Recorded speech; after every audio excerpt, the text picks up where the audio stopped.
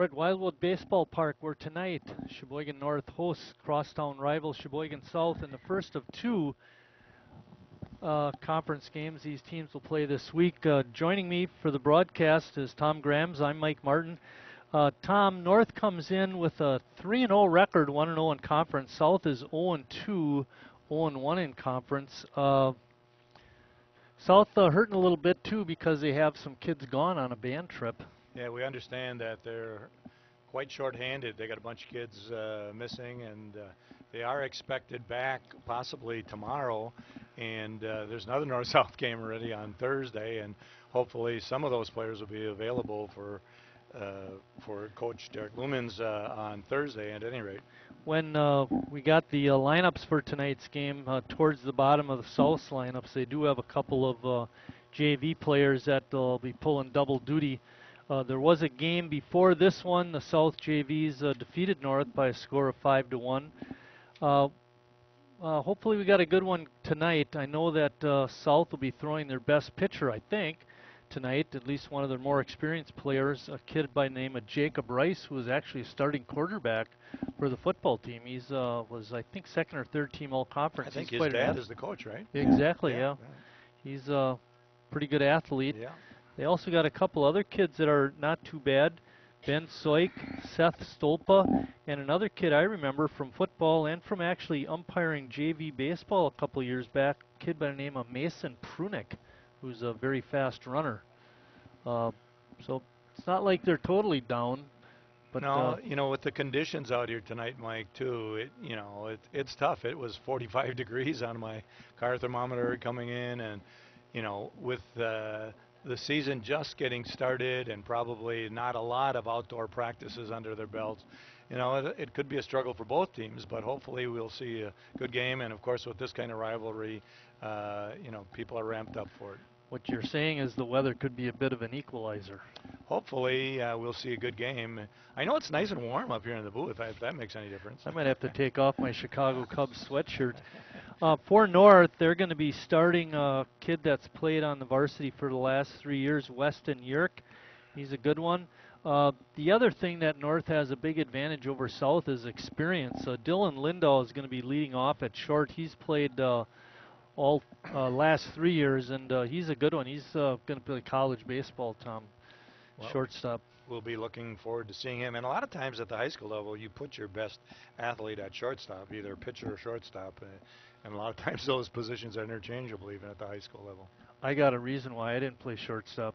You are left-handed. And I wasn't that good. Well, you got two reasons. A couple other kids to look for in North's lineup. They do have two sophomores that started as freshmen. Kenny Nazy's kid, Jacob Neese. You can pronounce it Neese or Nazy. They go either way on that. Okay. And then the other is, and by the way, Jacob is going to play third base. The other one is second baseman Brent Witter, whose dad, Scott, I think you would know. He's a Sheboygan Falls kid. Sheboygan Falls guy. Scott was a good tennis player out in Falls. And actually was a good baseball player, too. He played, I think he played for Howards Grove a little bit and played the last couple of years with Cleveland in that Sunday East Shore League. Great. So, but anyway, Brent and Jacob are two young kids that are been starting the last 2 years. Another kid that'll help North is Eric Johnson. Dr. Mike Johnson's son. Eric has been playing baseball for a long time. He's a catcher. He's a pretty good arm. The other thing that makes him a good catcher, he's a hockey player. He's a goalie. Then he doesn't even have to wear any gear. No, matter of fact, I think he should be tough it out and not play with any gear on. Maybe we'll let him wear a cup. I'm not going there. Anyway, prior to the game, I did a couple of interviews with Derek Lumens, the new head coach over at South, and a interview with longtime coach Chris Wright over at North. And we're going to play those. I think the way this is going to work is we're going to show the Lumens interview first, go to a commercial break, come back and do the Chris Wright interview, and then go to another commercial break and come back for the start of the ball game. So stay tuned, and hope you enjoy the interviews with Derek Lumens and Chris Wright.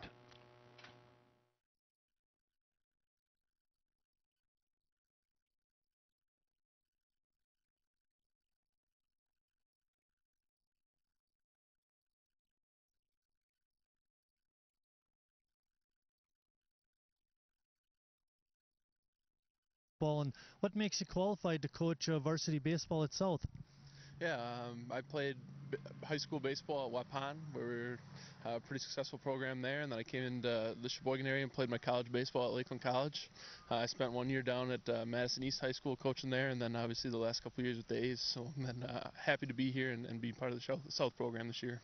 I think South is happy to have you too. Coming into this year, having coached the A's for a couple of years, and now you've been working with high school kids for the last couple of weeks, really, it's all it's been. What's the difference? When we get guys at the level of the Sheboygan A's, we just get guys in kind of small refinements, and they're there to get reps and get some work in. Now, with our kids here at South, we're trying to get a little bit more development. We're really young in terms of a program, so there's a lot of development been happening in the last couple of weeks. Let's talk a little bit about some individual players. I know Jacob Rice is a kid that I think I umpired like 6 of his JV games a couple of years ago. He's a heck of a player. He's a fast runner. What does he bring to the table for you? We're going to ask a lot of Jake this year just because he's one of our few seniors that's got a lot of experience at the varsity level. We've only got 3 or 4 kids who are varsity rich in experience, and he's one of them. So we're going to ask a lot of him out on the mound. He's going to lead off for us a lot this year, and he's going to move to center field and use his speed to try and track some balls down for us. Mason Prunick's another kid, very aggressive football player, and I know he was a pretty good baseball player when I saw him his JV year. And he's a very fast runner. What do you expect out of Mason? Yeah, that's one thing our team does have is a little bit of speed on the bases. Mason's kind of in the same role as Jake. He's got a lot of the varsity experience that a lot of other guys don't have. We're going to rely on him in the outfield as well, and he's going to try and kind of bolster our energy in our lineup in the back half for sure. And who are some other kids that we should look for in tonight's game? We've got a pretty good core group of sophomores. Ben Soik and Bailey Pursuti have been doing a lot for us so far, and we've got a couple kids on a band trip like Jacob Bonin and Lars Krugel who will help us out this year as well. Now, you mentioned you're missing about 8 kids from the baseball program on this band trip. Are they going to be gone on Thursday too when we do the second North-South game?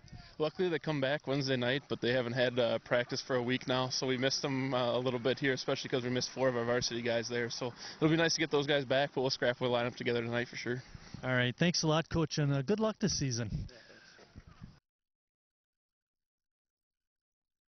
Give me a spot. You know my motto, safety first. They could be dangerous. I think we should call animal control. Animal control? To be safe. Don't worry. I got this. It's a new motto. You don't have to be perfect to be a perfect parent. There are thousands of teens in foster care who don't need perfection.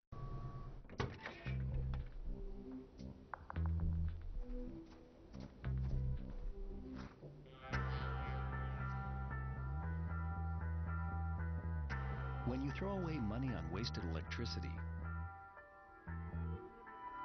you're throwing away everything you could have bought with it. Saving energy saves you money. Learn more at energysavers.com.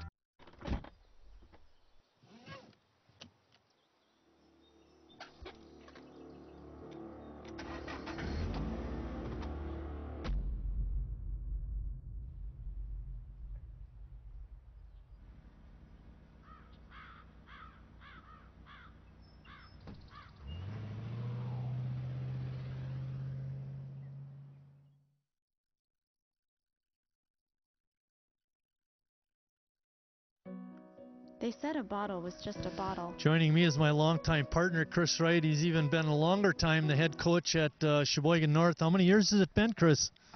30 years, 28 with the varsity, and we kind of talked before. I said it seems like it's gone really fast. It's hard to believe, you know, from the 80s and now, you know, we're in 2017 and pushing that. It's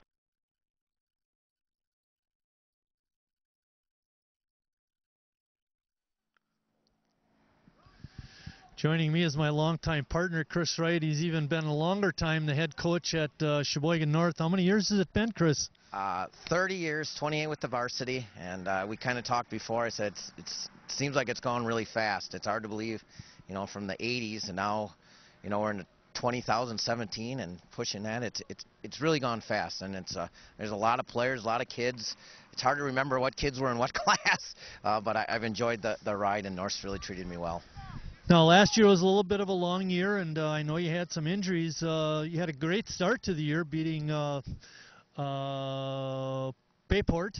one of the better teams in the conference, I might add. How do things stack up for North High this year? Yeah, you're right, Marty. Last year we had a lot of injuries. We lost Jackson Pottis and Ben Miller before the season started. We lost Western York during the year, and we lost Kyle Moyer during the year, and Dylan Agard came off of an injury. And so we really struggled with injuries last year and just could never, get over the hump. And I think this year, with the success of the Legion program, the North and South team's doing well and kind of learning how to win. And if we stay healthy and eligible, hopefully we can win some games. Arguably, you got one of the better players in the conference in Dylan Lindow. What part is he gonna play in your team this year? Well, 3 years in a row when you can put one guy at the top of the order and lead off, that really helps. And he's an outstanding infielder. No, don't put any balls tonight, Dylan. He's an outstanding leadoff hitter. He knows how to take pitches. He's really smart. He's kind of one of those kids that's kind of quiet, kind of leads just by his presence. And we're hoping that Dylan, can play some college ball in his future. And, he's kind of been our leader there and kind of the guy that's been healthy for us. Weston York has been another kid that's been pretty productive for you over the years and played, I think, since his sophomore year. Moving up, he's a senior this year. What is he going to bring to the table? Well, he's going to be on the mound tonight, Marty, and he's really pitched really well against Bayport. One thing he does is he kind of mixes his pitches a little bit, but the most importantly, he throws strikes. And the other day, he didn't strike out a lot of guys. He let his defense take care of it, and I think we got a pretty good defense. And so we're going to let him, take care of that. When he's not pitching, he'll be anchoring first base. You got two young kids, Witter and Nazy. Talk a little bit about them and what they bring to the table. By the way, they were playing regularly as freshmen. They're going to be sophomores this year. Yeah, they're real special, and they're hitting in the 2 and 3 hole. And if you haven't been out to see baseball or you get a chance to watch this, you should come and see these kids. They're pretty special, and to have them both, just sophomores, I'm pretty lucky. Both Brent is kind of a guy that kind of really takes care of the box a little bit and knows how to hit the other way, and he can bunt, and he's a really good contact hitter, and Jacob kind of drives the baseball. And they're both outstanding defense. Jacob can just chuck it from over at third, and then Brent at second turns a mean double play and be playing some shortstop for us in our future. Last question has to do with Jackson Pottis. Injured all last year. How is that going to play into this year, and what do you see in his future? Good things. He's a D1 prospect. We'll be having some colleges come up to see him. Here's a kid that can throw mid to upper 80s already. Left-handed, big kid. Really can bring it. Now, he's not going to throw tonight. He'll probably throw on Thursday for us. But, again, you don't get kids like this in the city very often. And if he keeps working hard and kind of learns the game a little bit, he's got the skills and the talent. It's just if he puts things together, he could be a D1 player. All right, thanks a lot, Chris. Good luck tonight and good luck this season.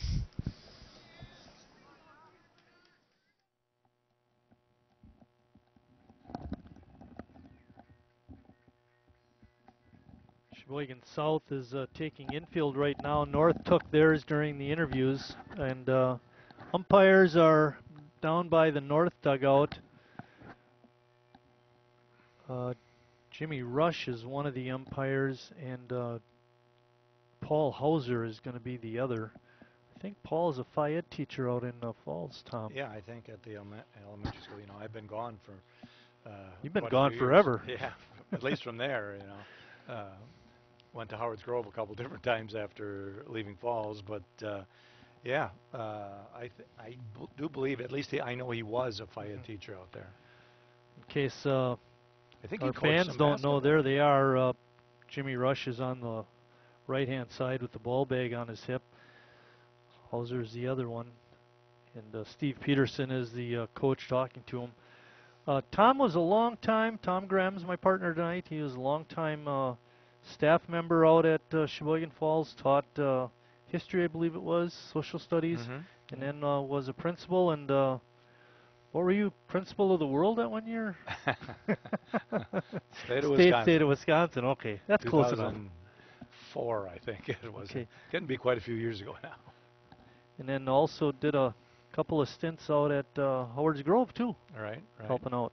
Played baseball here for the Sheboygan A's for quite a few years, but probably, Did you play at this field ever? Never, no. Okay, we were retired before then. Right. Did you ever play here? I played here for 3 games. It was against the Wade House old-time team. I did actually play here. He had an alumni game or something. Yeah, that's right. I reunion played game. in that one too. Yeah. That doggone Wilkie hit one out on me. He joined the ranks of many. Come on. We had some good times playing for the A's, though. Oh yeah, that's part of the reason I asked you to come on board. And by the way, when we have the game on Thursday, hopefully the weather will be nice, and it'll be a little earlier in the afternoon. That'll be nice. But anyway, Dave Gare's going to join us. Dave also played with the A's. He's a Hall of Famer for the Sheboygan A's. Dave was a much better player than you or I was. Yeah, he was one of the great ones. Yeah, played a long time too. Well, he also played at UW lacrosse, so he's, when we were coming up, at least when I was coming up. That doesn't mean anything. I made the team at lacrosse right? one year, yeah. Well, they didn't have any high school baseball when I graduated. Yeah, me either. South, and so, my baseball experience was Little League baseball, and then playing when I was in the Air Force after high school for 4 years, and played fast pitch softball actually, but not baseball. They bring it there. Yeah. And then it took me a while to get acclimated to baseball when I got out of the service and came back here and went to school and played in the summertime. And when we played with the A's, I mean, now they play, between 50 and 60 games. When we played, it was between 20 and 30, maybe a little over 30. Yeah, I was thinking about 35 if you'd asked me, but that seemed like a lot, Yeah, it did. All of us, and the kids that are playing nowadays too. But I mean, you're working all day, and then you're hustling to get here or go on the road. And not everybody lives in Sheboygan. Some of those kids are driving from out of town. Well, and I think they take many more longer trips now than we did when we played too. But even then, we're getting back at midnight or whatever, and if you got to get up the next day to go to work, that gets to be tough. Yeah, I remember Donnie Diener always talking about how he, I think he was working for a beer distributor then, and he was, carting around those big quarter barrels or half barrels of beer, and that's physical tough. job. Yeah, it's tough to throw those things around. And then go out and pitch 9 innings. Yeah. We had some characters back there, Carl Beringer managed at first when I started playing. I don't know. He was probably gone. When I first started, he was the manager. Oh, he was, okay. And Chuck Zeichert was a player, and then, of course, I think it was Chuck took over for Carl. For the rest of the time I played, Chuck was the manager. Right. Yeah, you came on board, I think, a year or two after I had started. What was it, 70? Okay, I was 71 maybe. I got out of the Air Force in 72. Okay. And so, but I got out in July, so I didn't start till 73. 73, yeah. Okay. And I really didn't play much in 73 because, like I said, I was just getting acclimated to baseball again after fast pitch softball. But then starting in probably 74 and from there on, played pretty regularly. So we really only played together for 2 full seasons, 74, 75. What year did you start then? So you actually 68. started. Oh, really? Summer of 68 I played. Right out of high school. Yeah. Oh, okay. And then I was in the service actually for a couple of years when you were playing and I was gone then. From 72 to 74, I missed 3 years. And then we played together in 75, and then I went out to Howard's Grove after that. Okay. How many years did you play with them? Oh, boy, that's a good question. 10 years? I'm trying to think. What year was my son born? Because I know I quit when I hurt my knee, and my wife was pregnant with TJ, who's 37 now. So would he have been born? All right, all the teams are lined up for the national anthem, and we're going to stand up in the booth, and Ellen Wright's going to put on the tape and play our national anthem.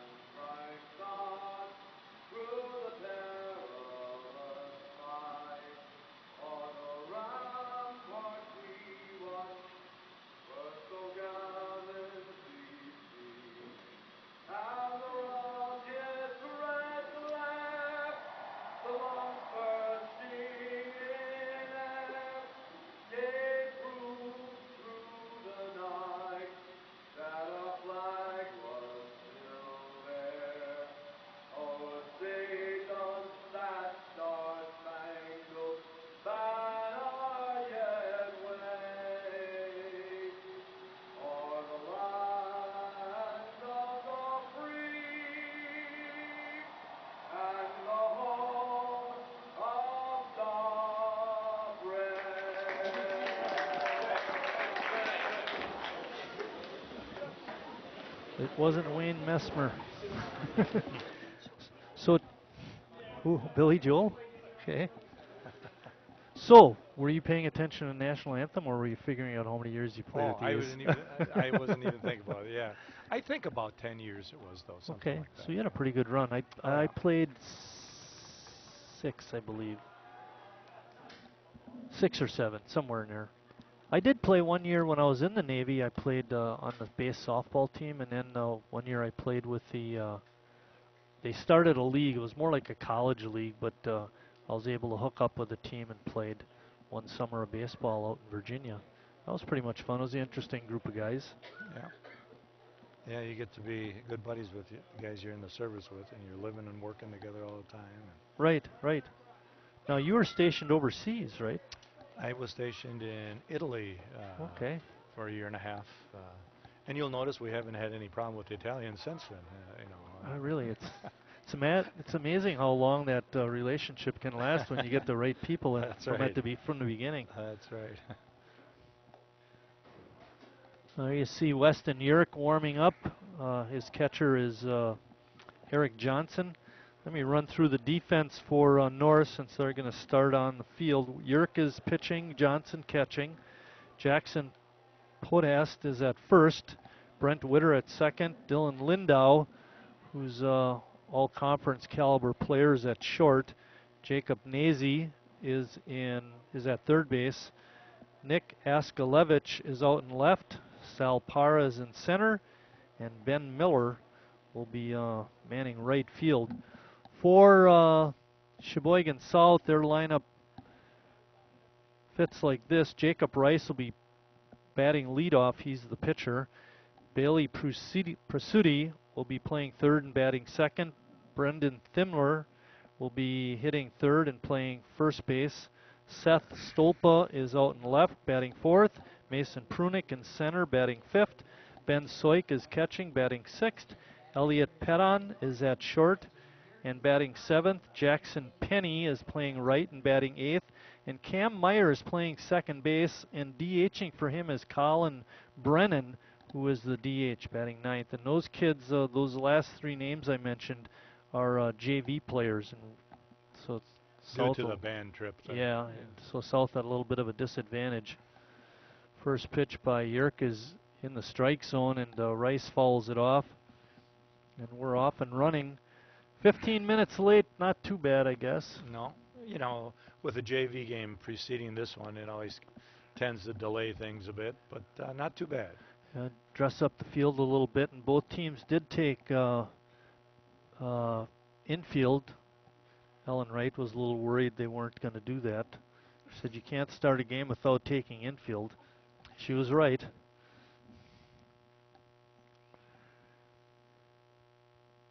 Next pitch is down a little bit. It's 1-1 is the count. Actually, Mike, with the temperature being at 45 or so, it's pretty cold, but there's not much of a breeze. What there is blowing out towards center, but it's just barely moving the flag, so it's not as uncomfortable as it could be if that wind was howling on a night like that. I was telling people this afternoon I was working in the garage and cleaning stuff out and putting out some of the things for the summertime, and once you get moving out there, it wasn't bad. I mean, and I assume with these guys, once they get moving around a little bit and get acclimated, it won't be as bad as you might think. Line drive foul. I'll tell you, Rice has been driving him down the right field line. Hit a little bit late, foul. and that pitch was up, and it's hard to turn on a pitch way up there. That probably was a ball, but he didn't quite get around on it. Count is 1 ball and 2 strikes.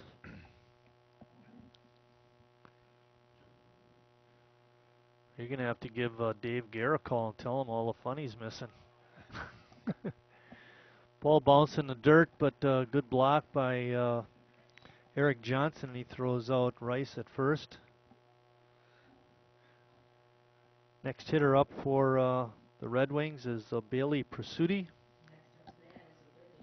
Third baseman. Prasuti is 10th grader. Young guy.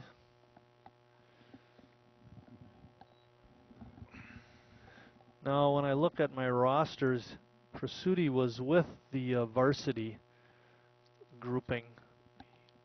So even though he's a sophomore, he was starting on the varsity. Ooh, nice running catch by the third baseman. That A was little easy. pop down the third base line. Too quick up and down for the Red Wings.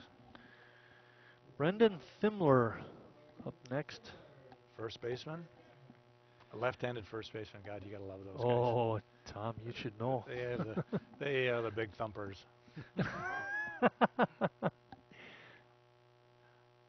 I actually did lead the A's in home runs one year, I think. Would you have 2? No, I think I had 4. Whoa, hey, when you don't play that many games, that's still pretty good. That might have led the A's 2 years ago, because they didn't hardly hit any home runs. Well, we played at Legion Park, remember, and if you could pull the ball down the Oh, line. right. Ooh, there's a nice shot. Drive down the right field line. It's fair. Sudi makes the turn at first, but it's going to hold, but that was a great base hit. Line drive down the right field line, just inside the foul line. And those left-handers can really hit. Yeah. And I actually think I led the A's in stolen bases one year with about 3 also. There weren't a lot of high records in those days. Hey, a record's a record. You lead them for the season, you lead them for the season. It doesn't matter.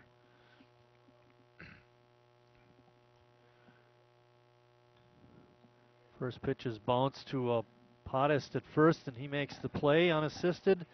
And at the end of a half inning of play, South nothing, North coming to bat. Quick. Top of the first. No strikeouts.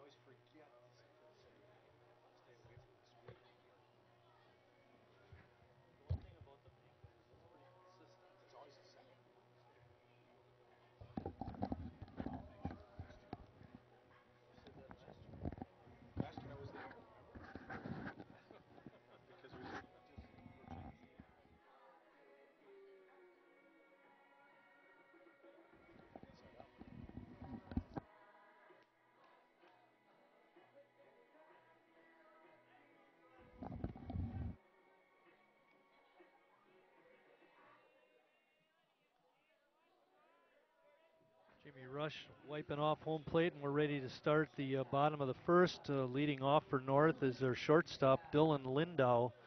Lindau, like I mentioned earlier, Tom, is a all-conference player, is looking to play possibly at St. Norbert's. I think there was another D2 school. I can't remember what Chris said the name of it was, but point is, Lindau is a good player.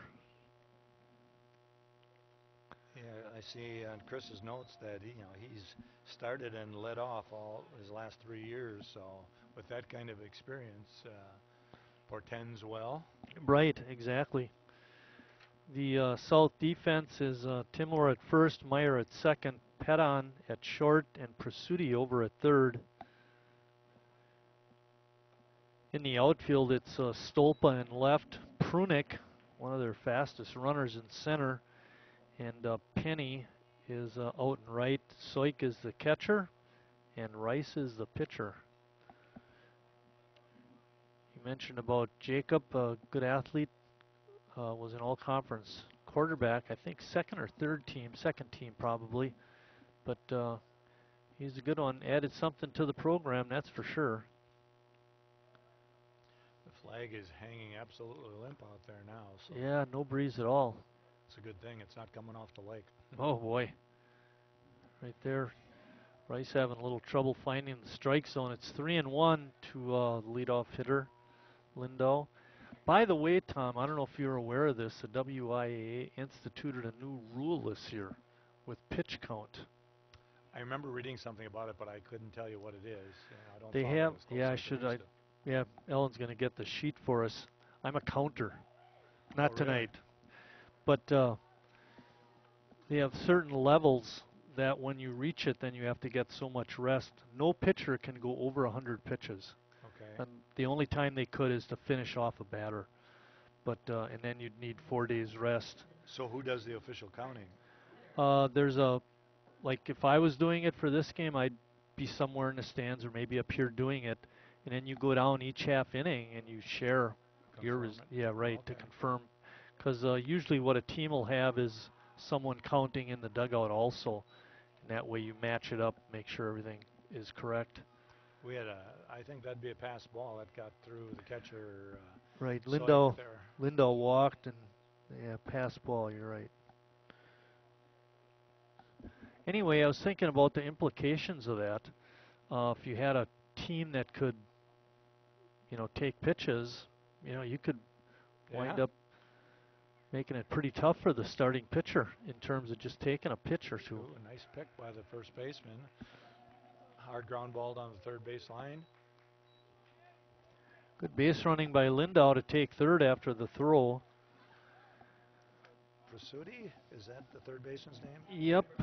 Made a nice pick and one hop to throw to first, but there. Bailey Prasuti over at third. Tim picked it up nicely. So we got a man on third with less than 2 outs, so he'd be looking to get him in, maybe a fly ball. He wants to make contact, that's for sure. Jacob Nazy's up. Mentioned Nazy's a sophomore playing third base tonight. He played third base from the start of the season, Tom, as a freshman. Witter started the season on the JVs and was moved up partway through the season and finished with them. Started on varsity basketball this season as a sophomore. Wow. He's a good athlete. You do that at North, that's saying something. They've had some awful good teams. Yep. Rice having trouble finding the strike zone. I was looking at the middle of the infield, Chris. They're pretty far back. Or Tom, I think anything hit in the middle of the infield is going to score a run. I think they're conceding that, Up at third, but even the first baseman's back. And line drive, nice play. Steps on the bag for the out, but Lindow comes in and scores. a hard hit ball down the first base line and a nice pickup by Timler. Maybe if he had been playing up a little bit closer, he could have gone home first, but took the sure out, and probably early in the game like this, that's not a bad idea. You got 2 outs now, nobody on. So. I agree with you there. Next up for North is Nick Askelevich. Now there's a name when you look at it, try to pronounce it. I'm glad that you pronounced that one. Like the Greek freak, they call him the alphabet. Yeah, right. How do you pronounce his last name? Anta Canopo. I don't know. I'm actually asking him. I don't, because I don't know. Yeah. Anta Canopo. It's a dandy. Giannis. Yeah, there you go.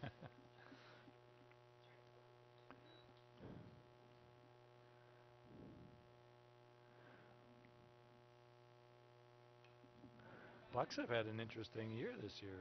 I normally don't follow much pro basketball, but this year, for a couple reasons, you know, they're more interesting. And Malcolm Brogdon, who plays for them, is right from Virginia, and my son works with the Virginia basketball team, so I know Malcolm a little bit. He got us some tickets for a game down there, and sweet. He's really a good guy, and so I've followed them a little bit more closely than I might have. Pitch is inside. Missed the batter, but even the count at 2-2.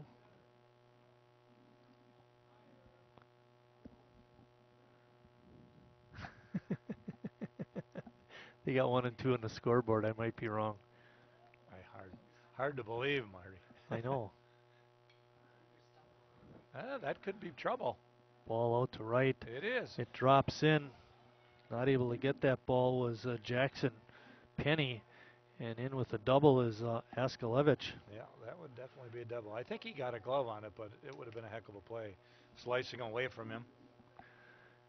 Next up for the Raiders is their pitcher, Weston Yerk. Yerk comes into the season with 1 RBI. He's 2 for 10, but it's early. He's got experience. 3rd year on varsity. Pitch is inside for ball 1. Steve Peterson with on our screen now, the first base coach for the Raiders. Looks like Rice is having a little trouble keeping his pitches down. He's got a lot of stuff up there, and you know, even like that flare down the right field line, that, you know, for the double, that pitch was up, and if you can get, you know, the bat on the ball there, you got a chance of dumping it over the infield. So looking at the notes on Ashkelevitz, and during the summertime, he plays for a team out of Appleton. He doesn't even play for the Legion team here in Sheboygan, which I find kind of interesting. Must be some kind of connection over there, huh? Yeah, like to keep those kids that are good players sticking around. There was a Recollitis boy a couple of years ago. Played on a traveling team one summer, and then his senior year, he came back and played with the Legion team that year. And I think overall, and I believe I talked to him about it once, he said it was actually more fun playing with his friends. Sure. Kids he knew. Is he playing at UWM now? Or I believe so. He was last year. I haven't heard anything about this year. I talked to Mary over at South High a couple weeks ago, and both boys seem to be doing quite well. Good. I see their grandpa, Wally, at the YMCA. Really? He was quite an athlete himself. He's still in good shape for his age, working out every day at the Y. That's amazing.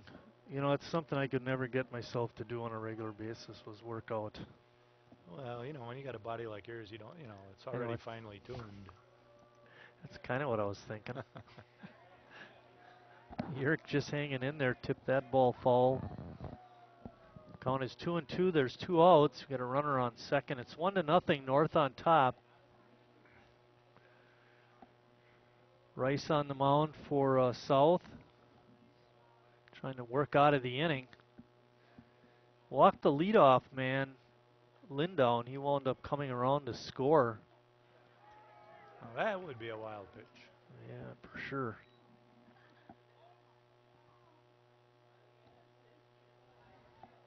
So we got a runner on third now, but with 2 outs. So we just need to take the batter here and get out of this inning.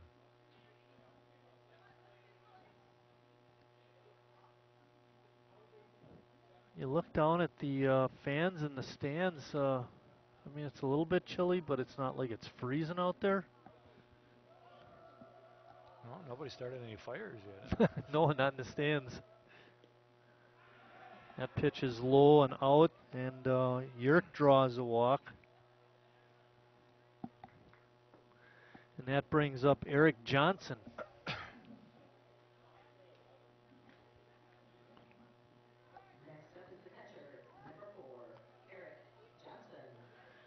Are they gonna give Yerk a jacket? I thought they might be having a courtesy runner, but Mr. Wright is not faster than Weston, so they'll keep him at first.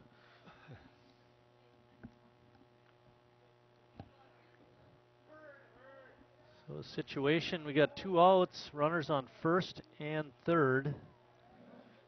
Johnson up. And Rice has struggled this half inning. Yeah, his control is.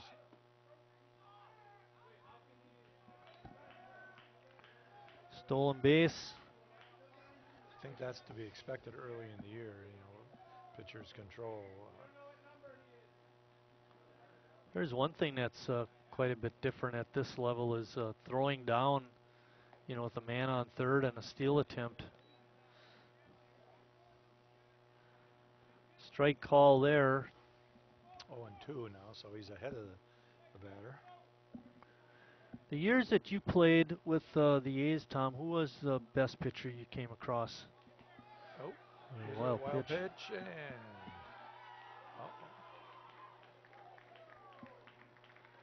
oh, there was a gift run. Yeah. Who was the best pitcher you played with? Played with or against? Yeah, no, with. Oh boy, we had some good ones.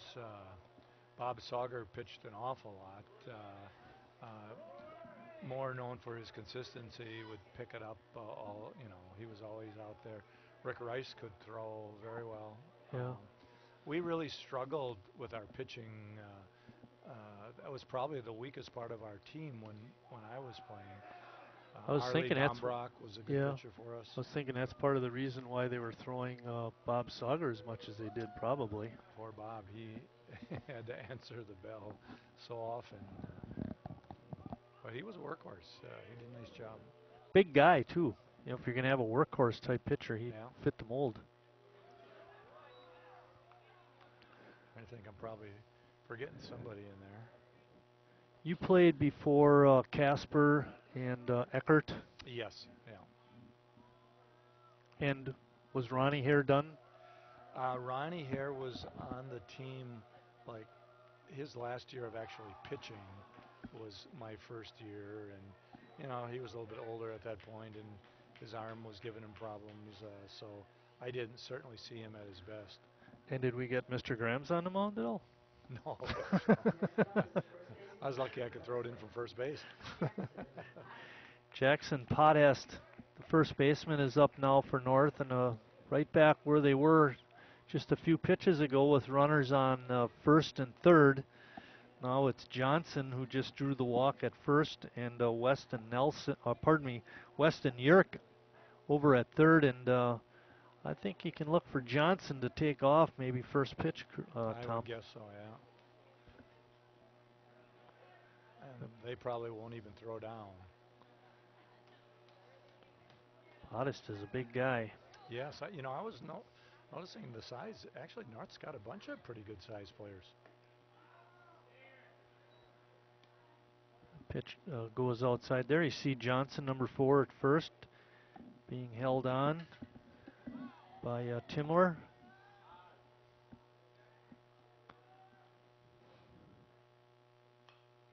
Line drive, just off the glove of the third baseman, foul. Our crew tonight, we have Robert Ingram is our director. He's being assisted by Nathan Free on graphics. The cameraman tonight giving you that shot is Greg Zablocki, camera 1. Richard Bartson down the right field line giving you that shot at camera 2.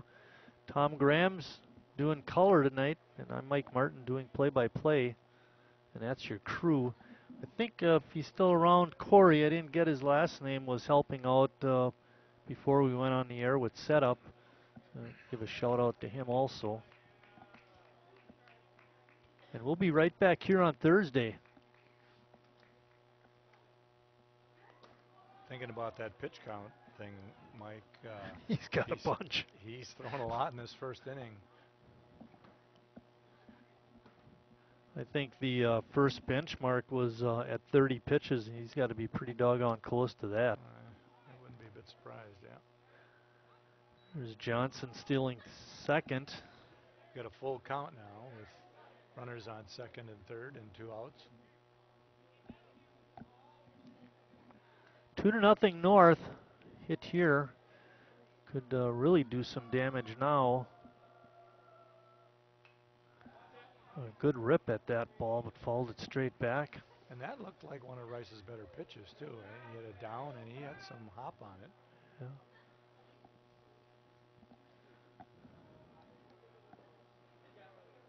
I'll thank Coach Lumens from South and Coach Wright from North for getting us the lineups and the rosters and the current stats for tonight's game. We really appreciate their efforts with that.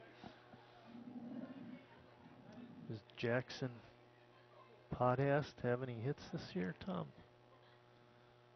3 for 8. Well, he's fouled off a couple of good pitches here.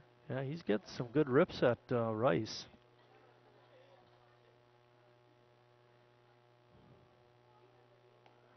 Lost him. Another walk. That is the 4th walk in the inning. Ben Miller is up. Lumen's coming out to the mound.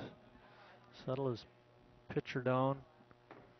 Miller is another kid, Tom, who's played a lot of baseball over the years. I think he's been on the varsity the last 3 years. Chris mentioned last year was a kind of a lost season for him because he had a lot of injuries. One of the guys injured was Miller, and I think he missed all season because of a football injury, actually. Ben Miller, the right fielder? Yep, he's up to bat now. Yeah, it says on the notes that he tore his ACL in football. Good kid. He was a Pigeon River boy.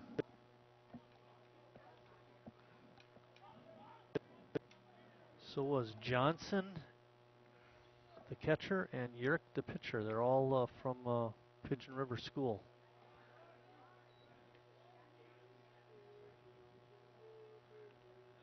First pitch by Rice is a ball. Sometimes, you know, a pitcher runs into problems like this, and if base hit right up the middle by Miller, that'll score 2. Just the cutoff man, and all of a sudden it's 4-0. Well, he knew Rice had to come in with something because, you know, he's been struggling with his control. They had a meeting on the mound right before that, and I'm sure, you know, Lumens said, you know, you got to get the ball over. We can't keep walking these guys. And so he was ready for it and hit it up the middle. Well, Rice has worked his way through the order.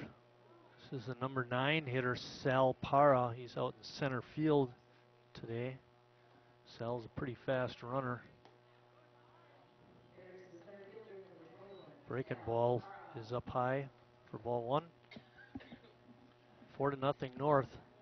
Para, that's a Major League Baseball playing name. Yeah. Manny Para, and there's another Para too, isn't there? Geraldo or Geraldo played outfield for the Brewers a couple seasons. Yeah. I think there's a couple Paras up in the big leagues, or were anyhow. Yeah, right. Manny's gone. Good rip at a pitch. Good throw by Rice. Got it right down the middle for a strike. 1 ball and 2 strikes.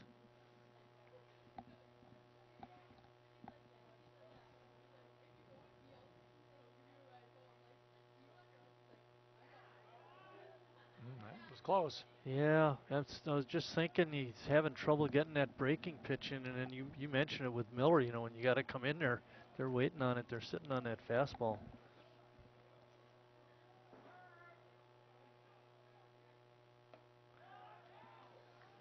Well, he's run the count full again. Yeah, really. It's going to mess up my scorebook. I have to go into the 2nd inning, and we're not even done with the 1st. Be interesting to see what that pitch count is. I know. Maybe we can send Ellen down to get in on the conversation. He got him. Struck him out on a good pitch. But productive inning for North. They score 4, and at the end of 1 complete, North on top, 4-0.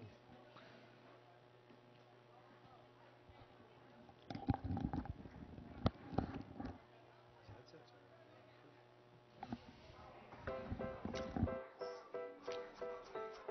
food. It nourishes, brings us together, and adds flavor to life.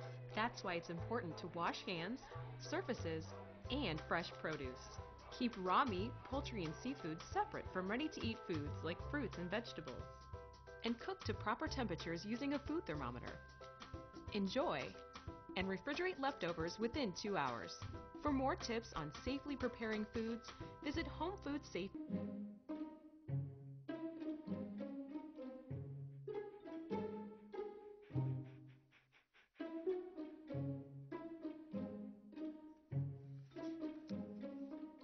Oh, sweetheart. Gonna give you a hand? No thanks, Dad. I got it. Okay.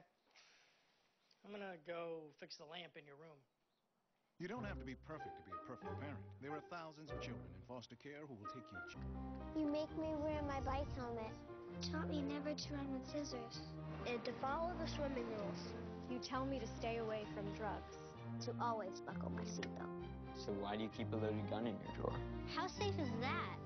You asked them to follow some safety rules. Now they're asking you.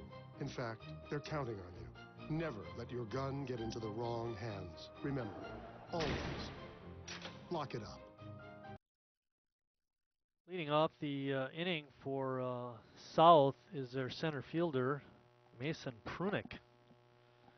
Gotta like that number 25. That was my A's number. It's not retired, I know that. You know who wore that number not too long ago? No, I don't. Jacob Risto. Oh, is that right? Yeah, and I let him know you got some big shoes to fill, man. Jacob's in medical school right now. Right, yeah. Going to be an orthopedic surgeon? I saw him not too long ago, just a couple of weeks ago. He was subbing over at Jefferson. Really? Yeah. So, good looks guy, good. Good family. Right, yeah. Jeff is a good athlete, his dad. Yeah. Jeff is one of the assistant basketball coaches at South, and it'll be interesting to see what happens with as South looks for a new coach in right, basketball. Yeah, good point.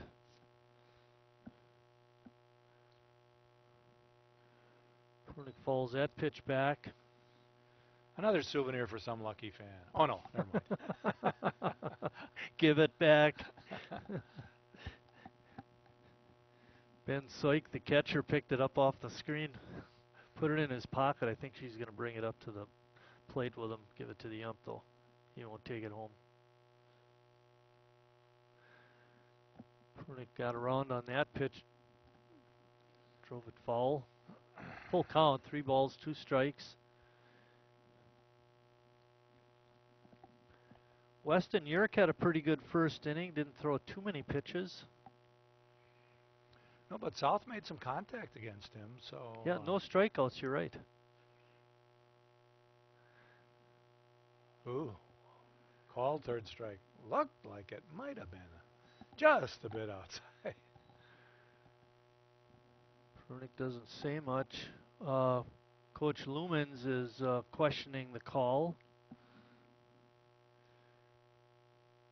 Maybe Robert Ingram can give us a replay of that.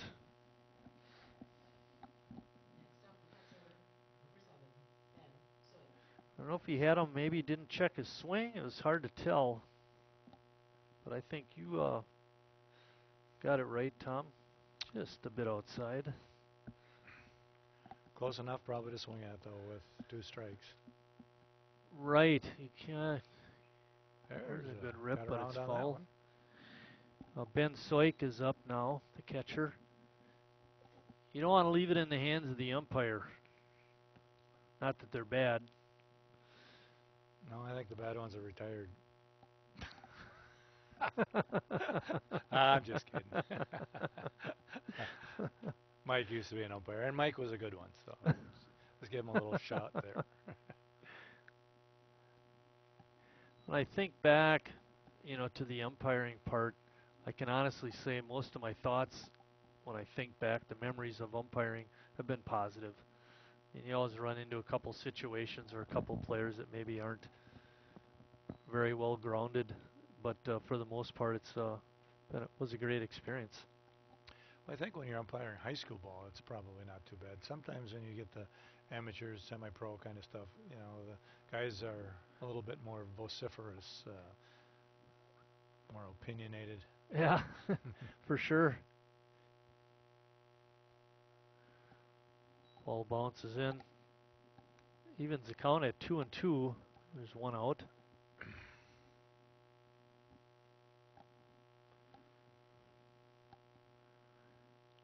Getting pretty dark now. Definitely need the lights on. I remember, Tom. Another strikeout? Yeah, another one. I can remember early on in my career with the TV station, and the equipment was not the quality that it is now. The camera would get the infield. You had a hard time seeing the outfielders beyond that. And anything that was hit out there, you know, is just about impossible for the camera to capture. But you look now, I mean, it's almost like a day game when you're looking from the home plate camera. The camera, actually, it looks brighter on the TV screen than it does looking out at it. You know, these lights are not the best. As a matter of fact, the Sheboygan A's are in the midst of trying to raise money to have these lights replaced. You know, baseball is... Send your checks to Denny Moyer? Yeah, I'm sure Denny would appreciate anything. But, you know, unlike softball, you know, the quality of the lighting that you need in baseball is much, much more. Yeah, right. The ball's so small. You know, and the speed and everything is just, you know, I'm sure that... You know where else they were really bad? I mean, these are, you know, they're not good for what they should be, but they're not that bad. But where I think they were really bad was Legion Park. Oh, yeah, well... They weren't as high even as these poles were, and to think that they used to play minor league baseball there, that must have been. Yeah. But a lot of character in old Legion Park, that's for sure. Some interesting.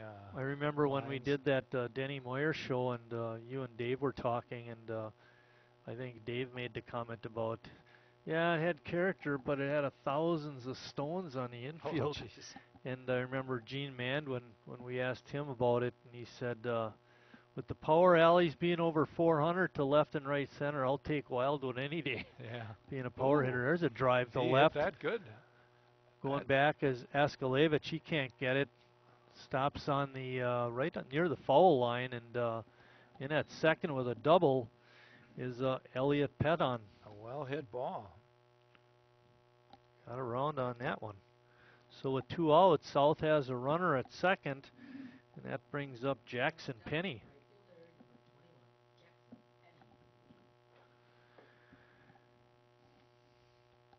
Jackson Penny is a junior, playing out in right field. And let's see what we got for Jackson on his batting average. He's 0 for 1, kind of forced into service with the band people being gone. Takes a pitch right down the middle for strike one. On deck is not Cam Meyer, but Colin Brennan, the DH. Yeah, that was a really nice hit. Well hit ball, yeah.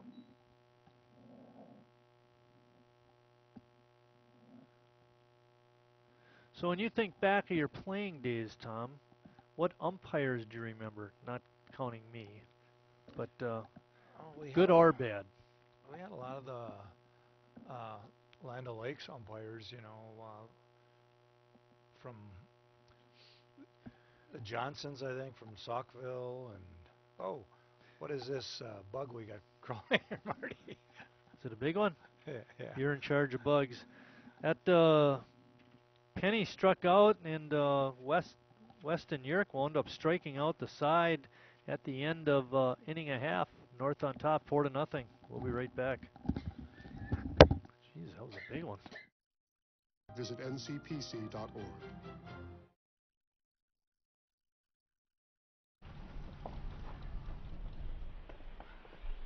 Got a quarter?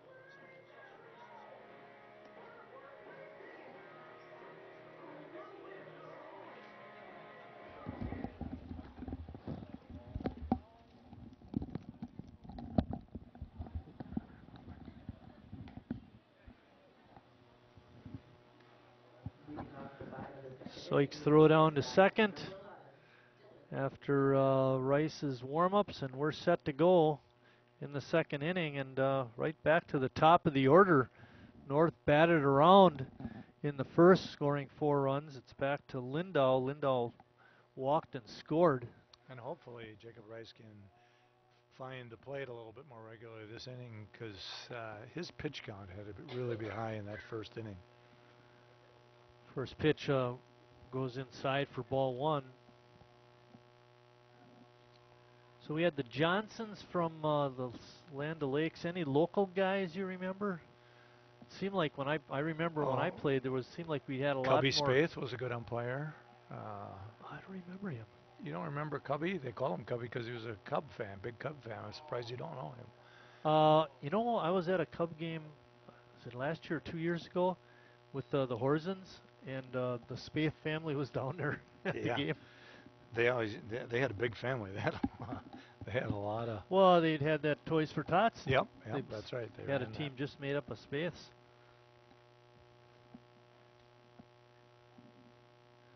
I'm trying to think. Jim Diamond?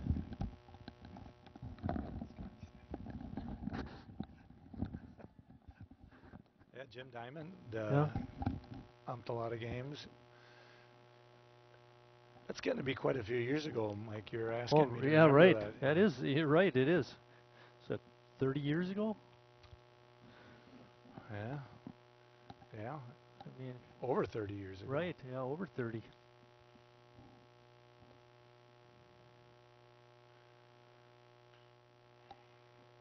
Every once in a while, Rice can bring it. It's just a matter, like you said, keeping it in the strike zone. Yeah, his control he's struggling with, but he looks like he throws the ball pretty well. I mean, he's got a little hop on it. 2 balls and 2 strikes. Lindahl leading off the inning for the Golden Raiders. South's got somebody throwing over there. I don't know if that's a pitcher that potentially would have to come in with the pitch count or not. Oh, he threw a curveball in. Yeah, got that breaking pitch in. I mentioned about the different thresholds. The one that you really want to know about is the threshold for when you have to leave, and that's at 100 pitches, unless you're still pitching to a batter, and let's say the first pitch to him was your 100th pitch, you could continue pitching to finish him, and then you have to leave. Ball driven out to right. Right at the right fielder. Also, 2 pretty quick outs for Jacob Rice in the second. Yeah, that's exactly what he needed. Penny making that catch out and right. Jacob Nazy, Nishim, and then you have to leave.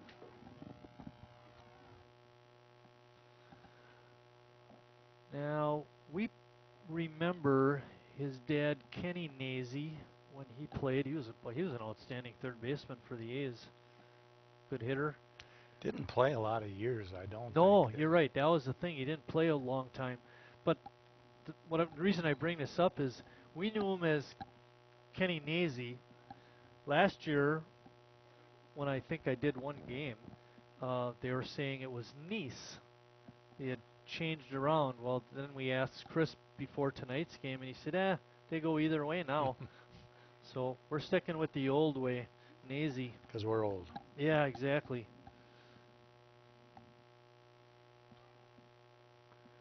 I was thinking before when you were talking about, me throwing, and they moved me to first base. I played left field, actually, my first year that I played quite a bit. And John Moriarty played first base. Right, I remember I played with John. People remember he was the longtime Oostburg basketball coach and really an excellent baseball player from New London, Wisconsin. And played for UW La Crosse. Did he? Yeah. And left-handed hitting first baseman. And he only played for the A's for 1 or 2 years. And then when he left, they immediately got me out of the outfield. Said, we got to get this guy closer so he can get the ball in. That was actually a good plan by Chuck, because that way you could throw infield every half inning and strengthen your arm. Exactly, yeah. It was part of my weightlifting program, throwing the baseball. Next up is Nick Ashkalevitz.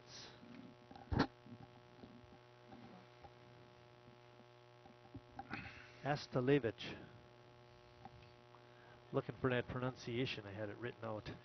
Rice gets ahead with a fastball there.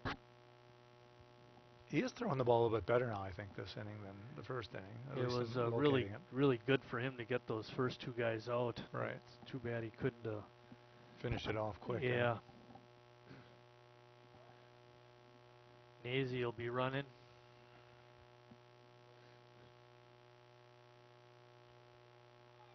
There he goes. Drive to right. Be out of play.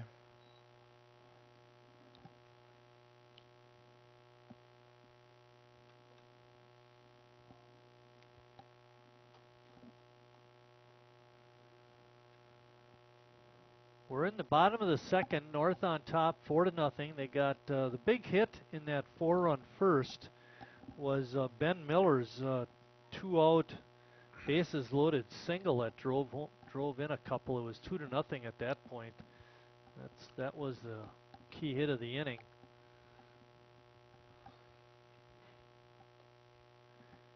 And Nazy not running on that pitch, Tom. Well, you know, he was all the way over to third on that last pitch, so maybe they're going to let him catch his breath, but he'll be going now, I'll bet. Yeah, could be. Well, 1 ball and 2 strikes, right? This would be a good pitch to run on, but he doesn't go on that pitch. Just stays up a little bit. Looked pretty close. Hung up there, I think. Looked like a really tough pitch to take.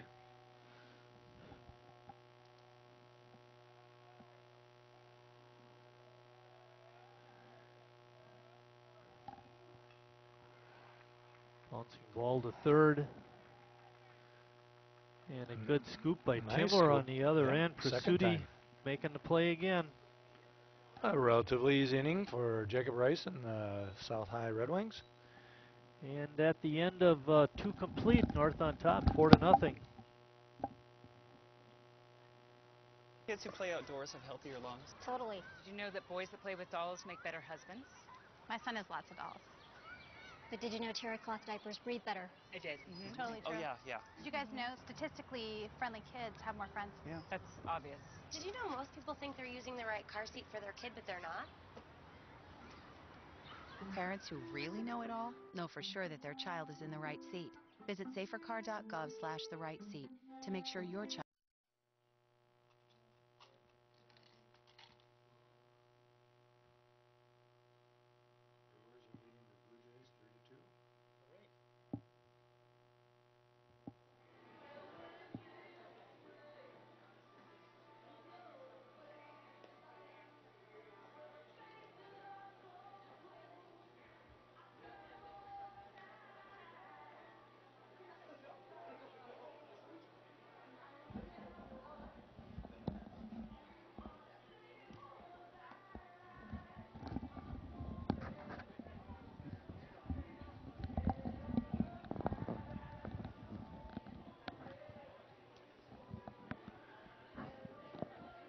Getting ready to start the top of the third. Johnson with the throw down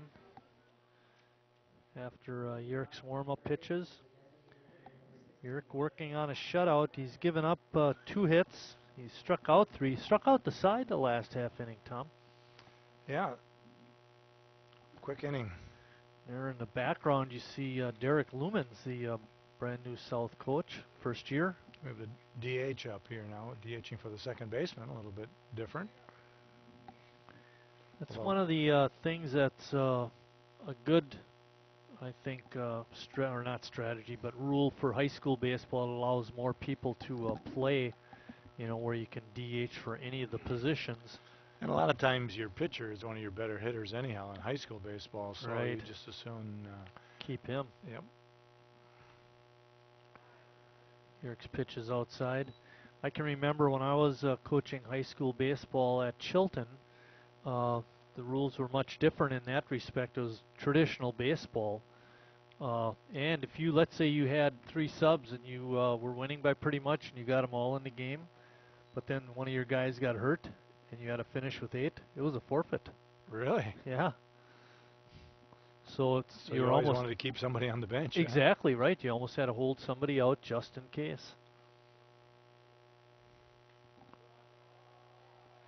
Pop up on the infield. Really high. Whoa. Whoa, a little bit of a snow cone there. Yeah, making the catch was Jacob Nazy. But he hung on. That's why you want to use 2 hands, kids. Jacob Rice, the pitcher and leadoff hitter, up. Jacob struck out his first time. Oh, I got it over here. On the season, Jacob is 1 for 6, hitting 167. That'll go up. Actually, 1 for 7 now. That means it's gone down then. Right. He gets a hit here. Then it'll go up. It'll be up to 250.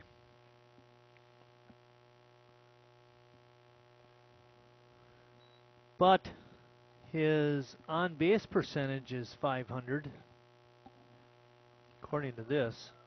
Taking a lot of walks? Yeah, I don't think that's right. No, it doesn't look like it. Because I don't see any walks in the walk column. Well, either that, there's probably some walks because they played a couple games, so they just haven't registered them on that stat sheet. Because nobody has any walks according to that. Yeah, does have an RBI.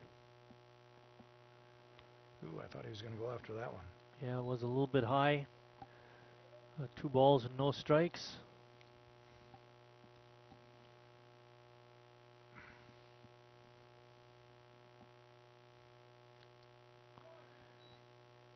Another pitch out of the strike zone. Weston Yerk having a little trouble finding the strike zone with this batter.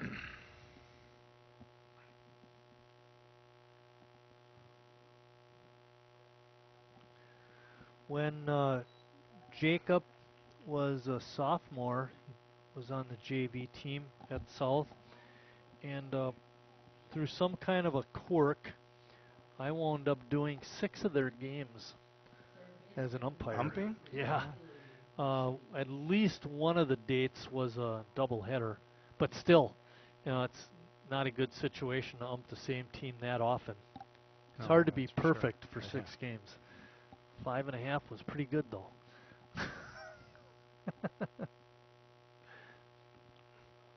Prasuti up here is only a sophomore, third baseman. Prasuti popped out his first time up. He's made a couple of nice plays at third.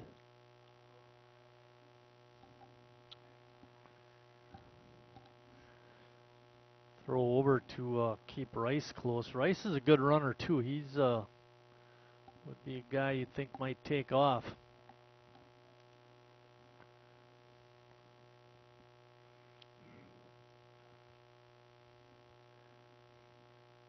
Breaking ball is a little bit outside, evens the count at 1-1. Lumen's probably isn't going to be running him too much with them being down 4-zip. Yeah, good point.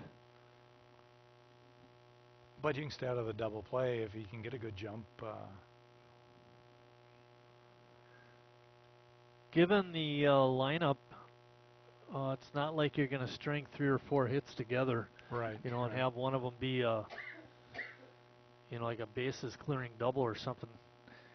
So you almost got to force the action a little bit. Richard Bartson giving you that shot. I'm sure also they're telling their batters to be patient with being so early in the season. Pitchers are struggling with their control. There's a strike. 2-2 now. Yeah, Prasuti with a good rip. 1 out, man on first, 4-0. North on top.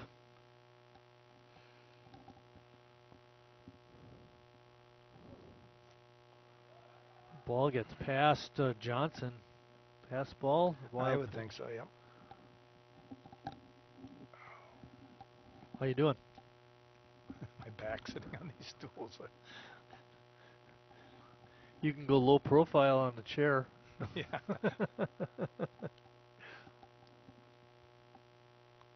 At least we're warm. Exactly.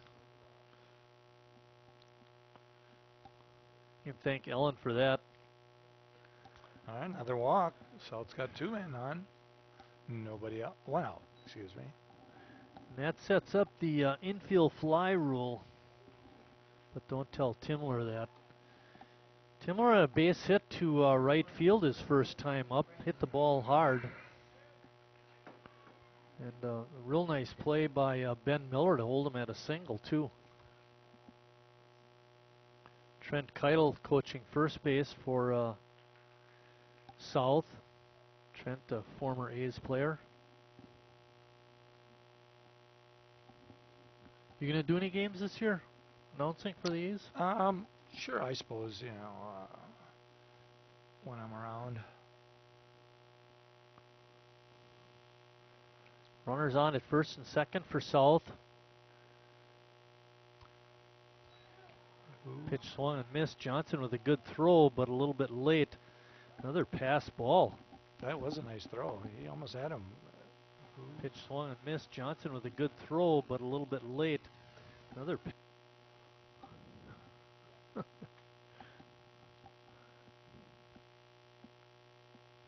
They have a lot of the interns for the A's. Pitch swung and missed. Johnson with a good throw, but a little bit late. Announcing. That's they do a nice job. I was going to say that's really a great program. It gives those college kids a chance to get out and get some experience. I think they get some college credit for it. Yeah, they do. And it really helps out the A's. Oh, yeah, for sure. South with a great scoring opportunity. They're down 4-0. They have runners on at second and third and only 1 out.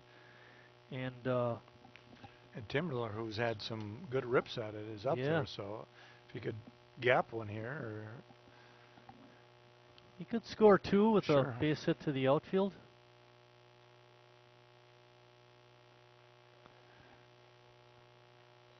Yerk's pitch rides up high, evens the count at 2-2. He's struggling a little bit more with his control this inning. Yeah, exactly. He was cruising through the first and the second.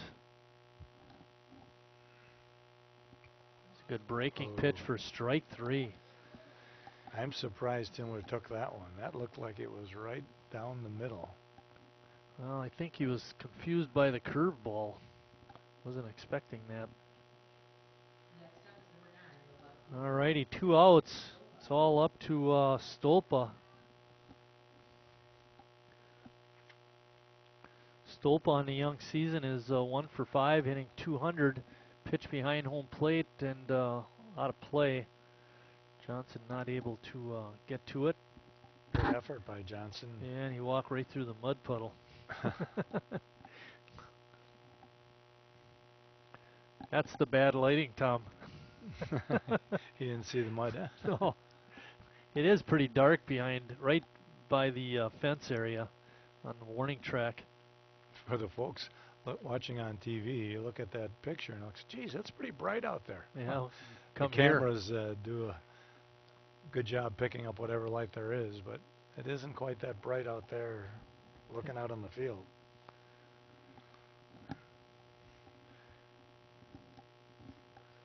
There you see Rice over at third. Behind him is Derek Lumens. Swung at a pitch that was up and in. That was a ball. You bet. Stolpa now with the 1-ball, 2-strike count. Yerk with an excellent opportunity to get out of the inning.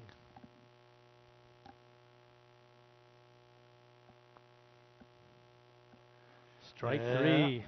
Close enough to swing at, right? Exactly. Don't want to take that pitch, not when you got men in scoring position. At the end of 2.5, North on top, 4-0.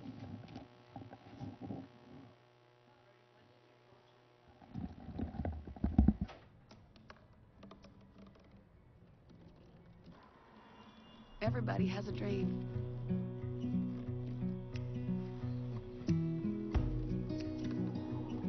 Mine was to see the ocean.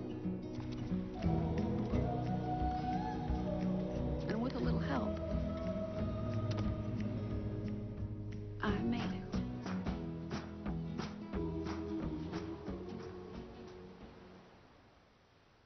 Hey, you going out like that? Yeah, why? Well, what would the neighbors think? I see you! Come look at Mr. Feather! Look what I have. Mr. Bird, remember? Bark, bark, bark! We're just playing! We're just playing! I'm trying to get you out of here! Even still. You don't have to be perfect to be a perfect parent. There are thousands of teens in foster care who don't need perfection.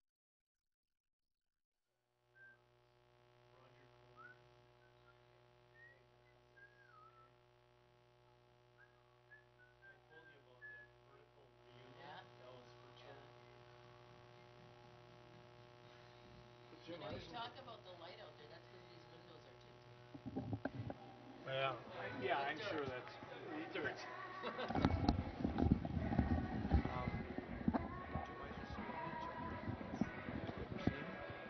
For a couple of years, actually. Getting ready to start the bottom of the third. We were in Arizona for a couple of weeks, as you know, Tom, and when we came back and listening through the voicemails, one of them was from James Baraney. He was a student of mine out in Chilton. And he's organizing what they call a vertical reunion. Have you ever heard that term? Multiple years? Or Right, exactly. And they're having it May 20th. It's a Saturday at the fairgrounds. And then, not that it's in conjunction with, but the next day on Sunday the 21st, they have their Calumet County Beer Festival.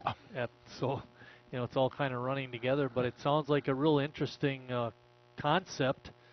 And on his website, he had a couple of 2 or 3 minute clips with various retired teachers from Chilton that talked a little bit about their experiences. One of them was a little bit longer, about 3 minutes, and it featured famous Chilton graduates, like Dave Casper let it off. And was Steve Thorwachter in there? No, he was not. I'm sure they contacted him, though. Maybe, yeah. He was a good athlete there. Right.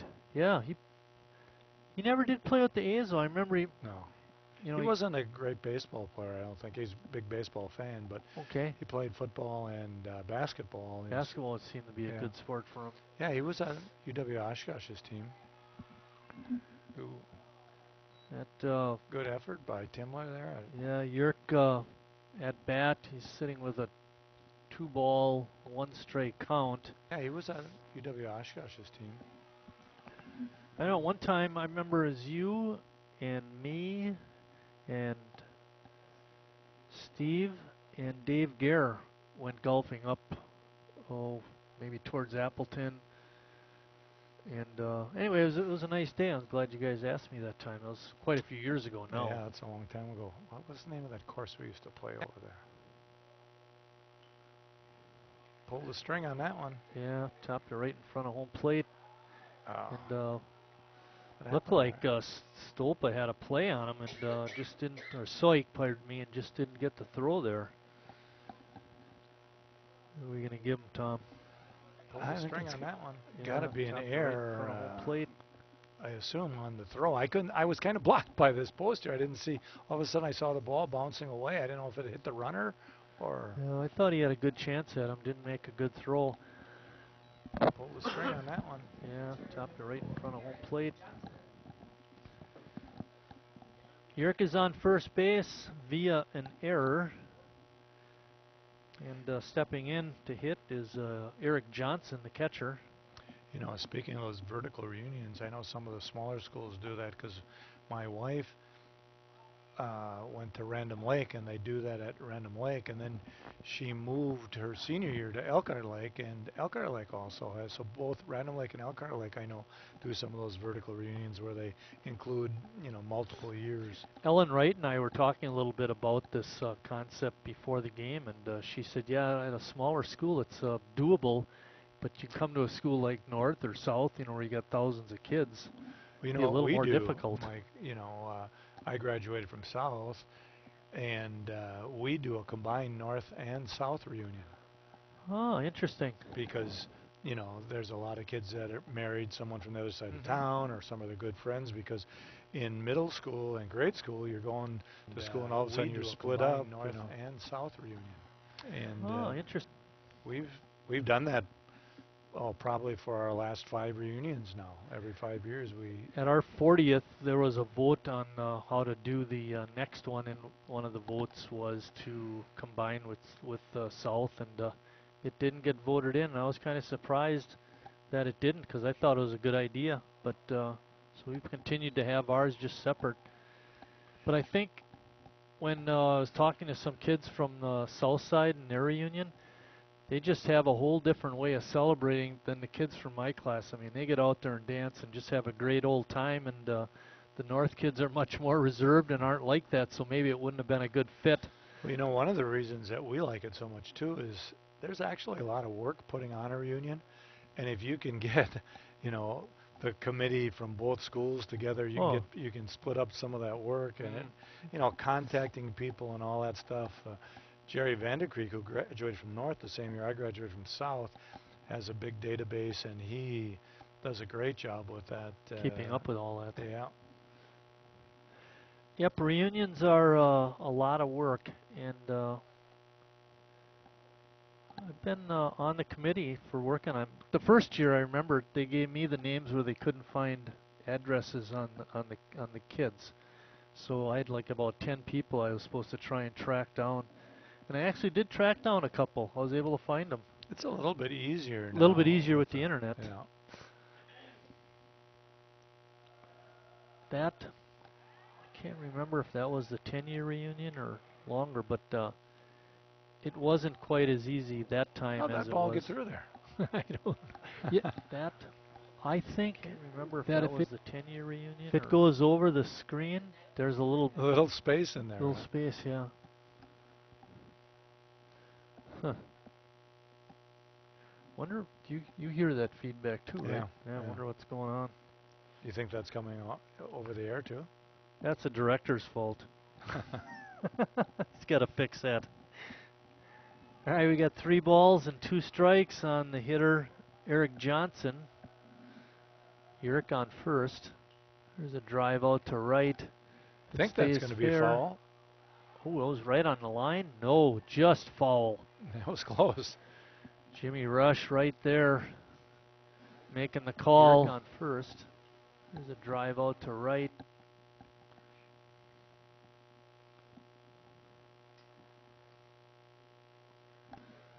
Eric on first.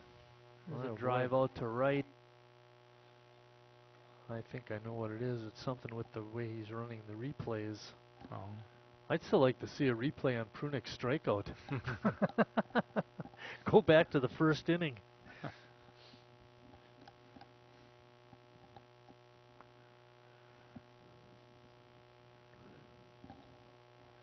Ellen wouldn't run down between innings to check on the pitch count, so we don't know where Rice is at. And she's yawning as she sits next to us. Ay, ay, ay. It's hard to get dependable help. Amazingly, even at these prices. Another walk. I think Ellen has just maybe a year or 2 less than Chris Wright on years with the program.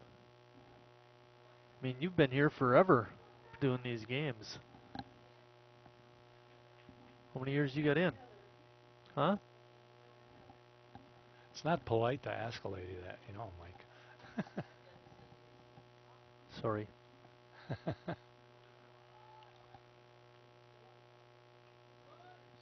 Just trying to lay down the sacrifice bunt, move the runners over. Bunted it foul.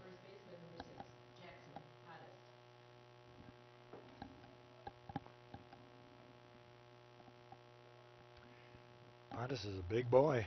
Yeah, he's a big one. You might want to let him hit away instead of bunting. Timler and Prasuti edging in at the corners. Pitch rides outside. I think Pottis he's the pitcher that Chris was telling us about, right? That, yep, he's the one. He's their ace? I'm not sure. Ellen, is he the best? He's the ace. He'll be going on Thursday.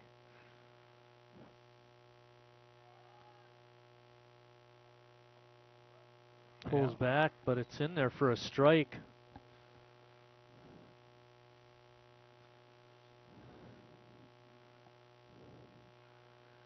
Chris Wright flashing signs down at third. Johnson dancing off the first. A breaking pitch. Ooh. Just hung outside. Evens the count at 2-2.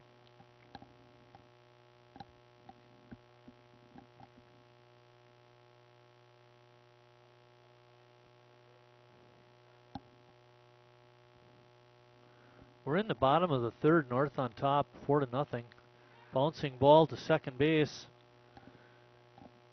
And Cam Meyer takes it right to first, but that does move the runners up. Good as a sacrifice bunt. You bet. Second and third, one out. North looking to extend their undefeated season. Now, Ben Miller had that 2 RBI single in the first. He's got another chance right here with only one out to do some more damage. Have a big day, huh? Yeah. See what Jacob Rice does with him. How do you like that rule change in the majors where you can just send the guy down on an intentional walk? You know, it was done to save time, but how much time is that going to save? I don't know. It's fine, I guess. The ball is hit foul. I wish there was some way where they could get those games from being 3 hours, 3:15 to like an hour, 2.5 to 2:45. Well, if they could make the batters stay in the batter's box in between pitches, and you know, have the pitchers throw the ball with. Fine, I guess. You know, that's what's taking the time. The intentional pass. It's fine, I guess. Think back about 20 years ago, Mike Hargrove. Remember him? The human rain delay. Human rain delay. He was like the only guy that did that. Now they all do it. Yeah.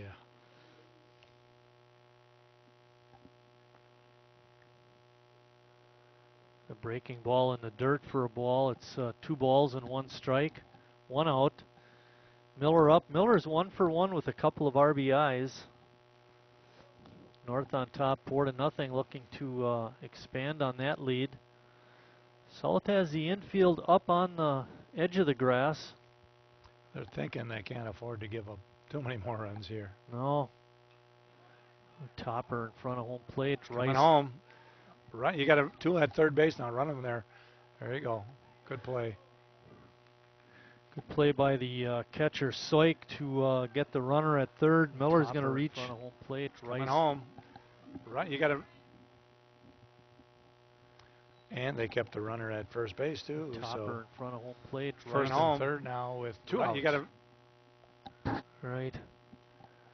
Next up is the number 9 hitter, Sal Parra. Parra went down on strikes. So Rice with a chance to work out of the jam. Chance to get out of it without any damage. If you can get the number 9 hitter here.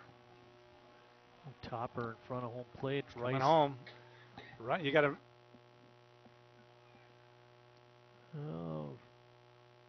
Taking second is Miller. He's going to get credited with a stolen base, but could have almost been a defensive indifference. They weren't going to be thrown down on that. No. No, he's got to get this batter.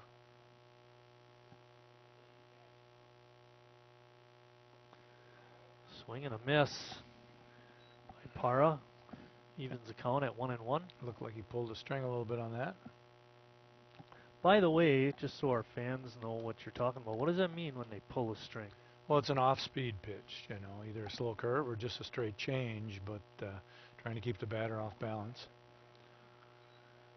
Pitch is knocked foul off the screen. Makes it 1 ball and 2 strikes. One of the keys, of course, to that changeup is you want to throw it with exactly the same motion as your fastball, so that everything looks the same except the speed of the ball. Right. I think that was the out pitch for Huffman. Yeah, Trevor Huffman. Trevor Huffman, the relief pitcher. That pitch was low and away for ball 2. Evens the count at 2-2 with 2 outs. Runners on at second and third for North. Another pitch, breaking ball in the dirt. If Rice could get his breaking ball in, this be a much different game. He's in danger of losing him now. You don't want to lose this guy, and you go back to the top of the order. Exactly. Have to face arguably the one of the better hitters on the North squad, Dylan Lindow. Oh, that could be trouble. Yeah, it's over the first baseman's head, drops into short right That's for one run. Two. Throw is in. Well, they take it and throw it over to second base and then throw it away, and Parr is going to wind up. He's going at for three. Second, he's going to try to make it to third, and he will. Nobody oh my! Covering third. Defense fell asleep there. Parr is going to get credited with a single and 2 RBIs. And then he's going to go to second and third on the throw. Was that Timler that made that throw? I think we'll give it to him. I'm not sure if it was. It might have been the second baseman. Yeah, I'm not sure either. But anyway, that's where we're at. And then nobody was covering third. Over to second base right. and then throw it away, and Parr is going to wind up. He's going for. That's what you would call defensive indifference, right there. They weren't paying attention. Yeah, you take it. Nah, you take it. We'll just let them go there. We got 2 outs anyway. Like over to second base and then throw it away, and Parr is going to wind up. There you see him, Parr, chasing around over to third base, and caught the defense napping a little bit there.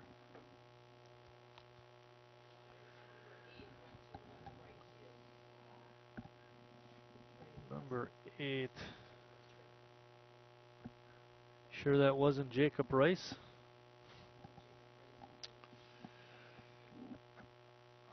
We got a Brewer score here, Mike. It's 4-3 Brewers in the 6th inning at Toronto. Alrighty.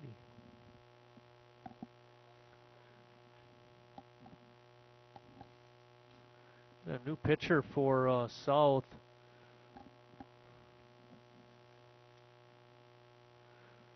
Rice looks like he's heading out to the outfield.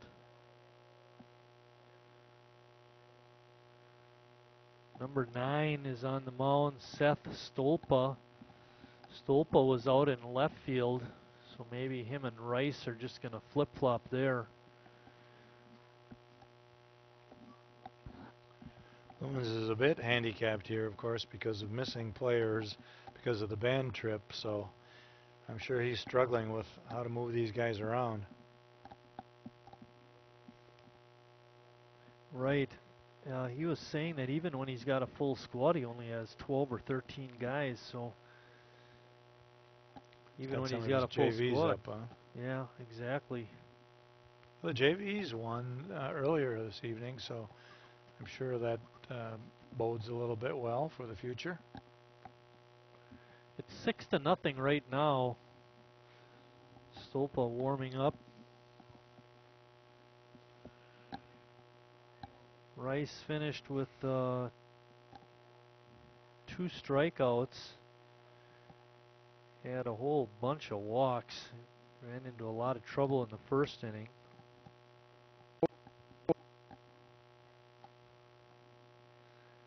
Six walks in his 2 2/3. That's not good. Now pitching number 9, Seth Stolpa.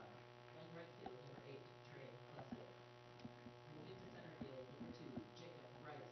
Okay, Rice moving out to center, and Prunick is moving from center field over to left.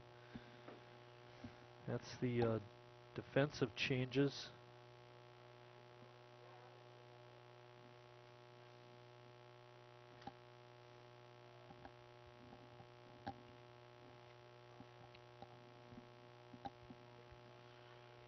Well, Rice was close to getting out of this inning when he had the number 9 hitter up and 2 outs, but walked him and then had a flare over the right side of the infield, and it's gone downhill. Yeah, since then. Situation now is North has 2 runners in the bottom of the 3rd. They have a runner on 3rd, and Lindahl, the leadoff hitter, is up now. Lindahl is 0 for 1 with a walk, and he scored a run. A 1-1 count to the batter. Pitch rides high.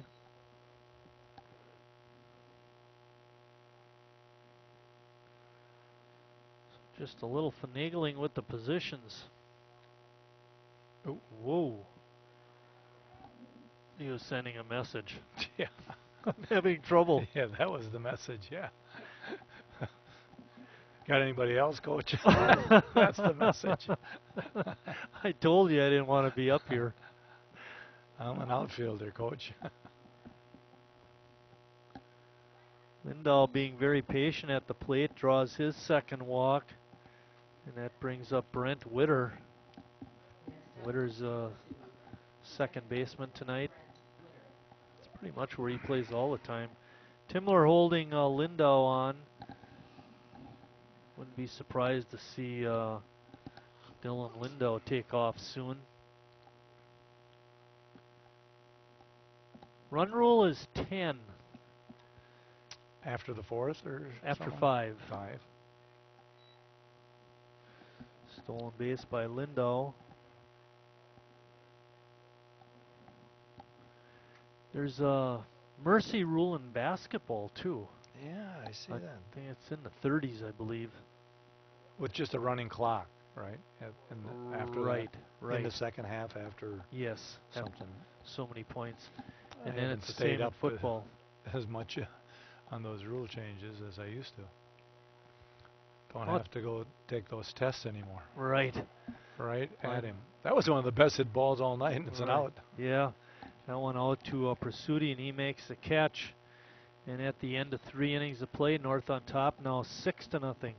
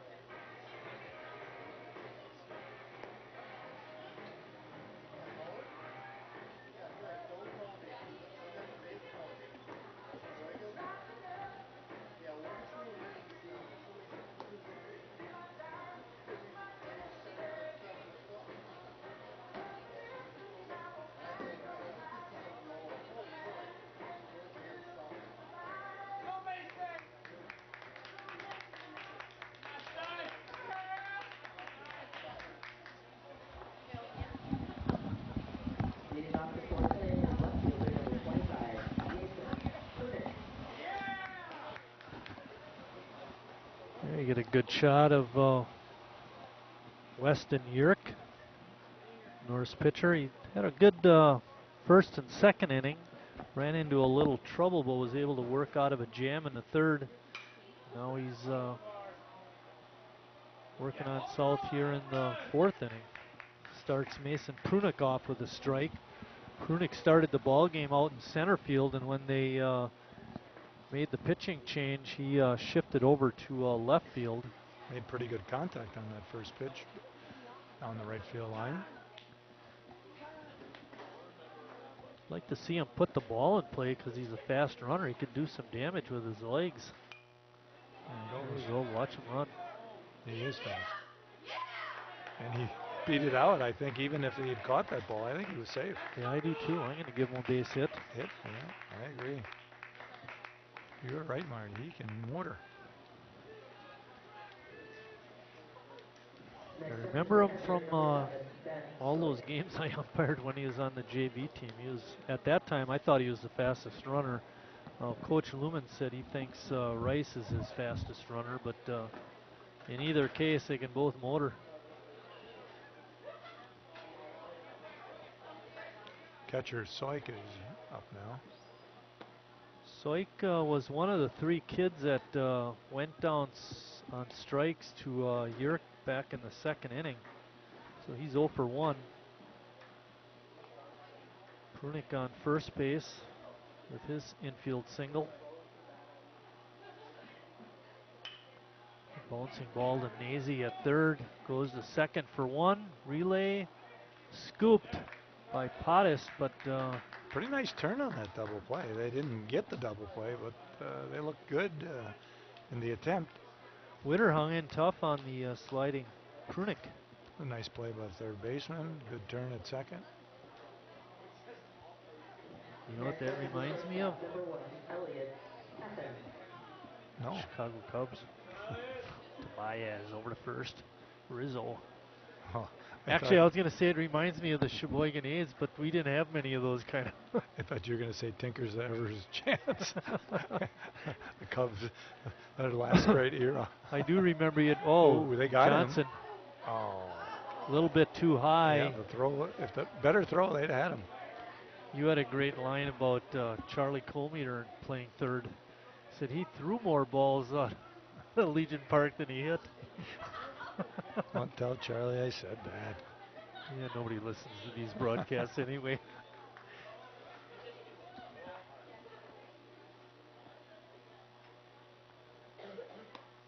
There's a pitch a little bit outside. 1 ball and 1 strike. 1 out. Krunick is on at first. South trailing 6-0, trying to get back in it. They had a great chance in the third, but couldn't come up with the key hit.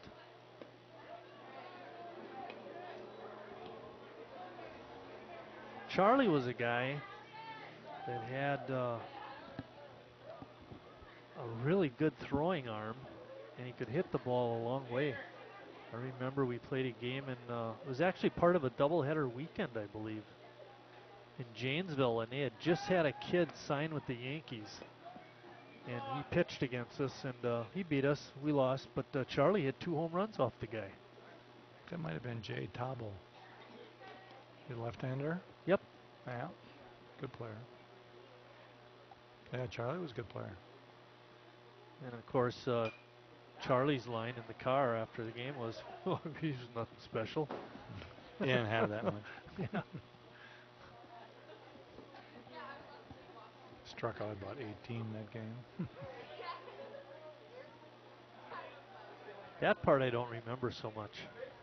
I just remember with Charlie and the 2 homes. Yeah, that guy doesn't have much. Oh, there's a wild pitch. Krunick heads down to second.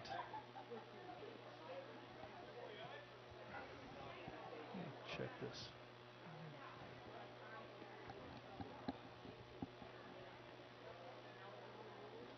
Jacob had 1 wild pitch, I think.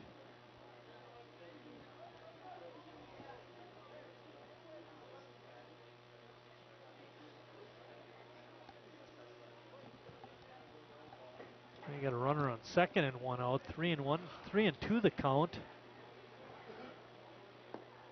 The pitch, a little bit low. Yeah, that looked pretty good from Yeah, here. I thought so too.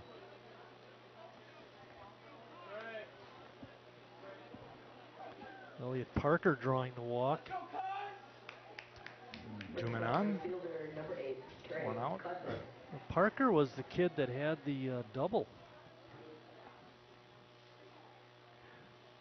Not a very big guy. No, that's what surprised me.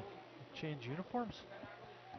Jackson Penny is up now. Penny went down on strikes in the second. He's 0 for 1.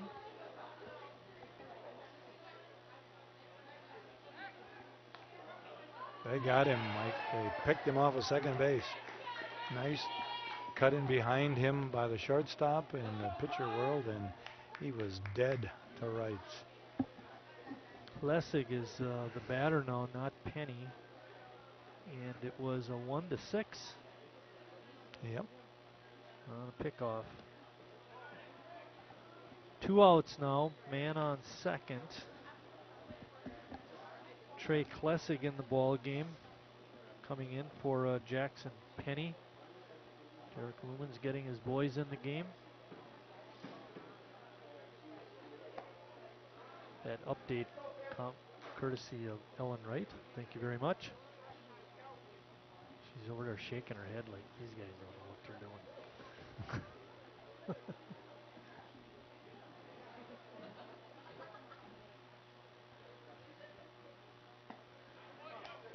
good rip there. 2 balls and 2 strikes, 2 outs. Man on first.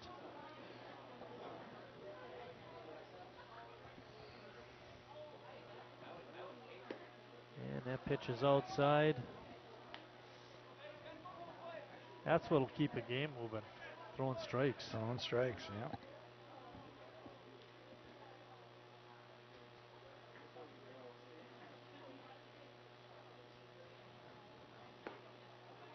Oh, getting pretty close. Gotta start calling those strikes. Yeah, Yerk wanted it. Somebody from the dugout yelled over they wanted it. 2 outs. Number 9 hitter's up. Colin Brennan is up. Brennan popped out his first time. Never forget all those years playing. Oh, there's a base Here's a hit. rip to left, in for a base hit. That will not score a run. No. Although if they'd have sent him, they'd have scored him. Yeah, throw was offline. North kicked it around a little bit. Okay, that loads it up. Loads him up now for Jacob Rice. Top of the order, so they got a chance here again. Yep. Jacob 0 for 1. Walked his last time. Doesn't look like anybody's warming up in the north bullpen. No action over on the south side.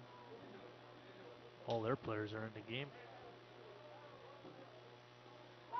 Ball in the dirt, gets by Johnson, a run will score. Put South on the board.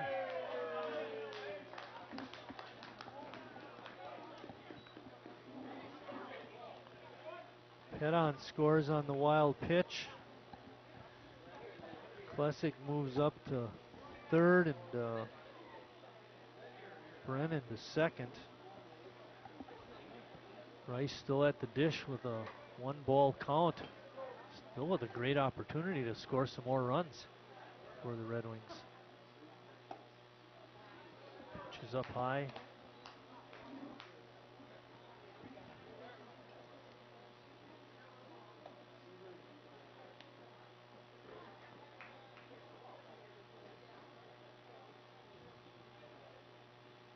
I can remember umpiring and the pitcher saying I want a different ball and threw it in, so I put it in my bag to pull out another one, pull out the same ball, threw it back to him.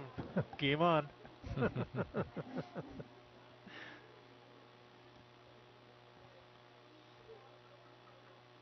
They don't have an unlimited number of balls like at the big league level. No. I read somewhere, now this is a few years ago before they got so picky about changing balls, but if you took all the baseballs that they used during the course of a major league season, you could fit them in an 18-wheeler.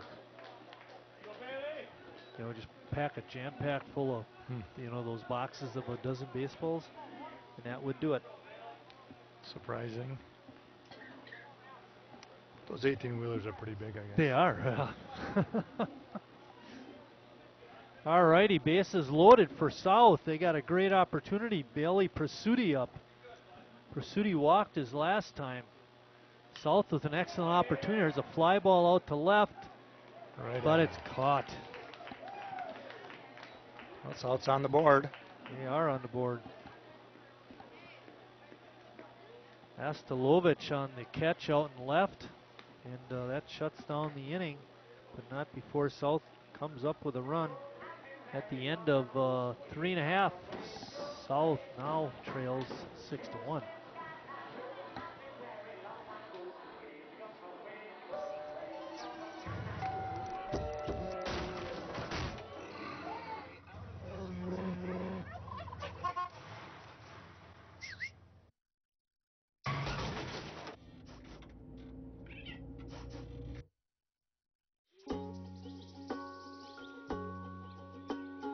Getting closer to nature can get you closer to your family. Go to discovertheforest.org.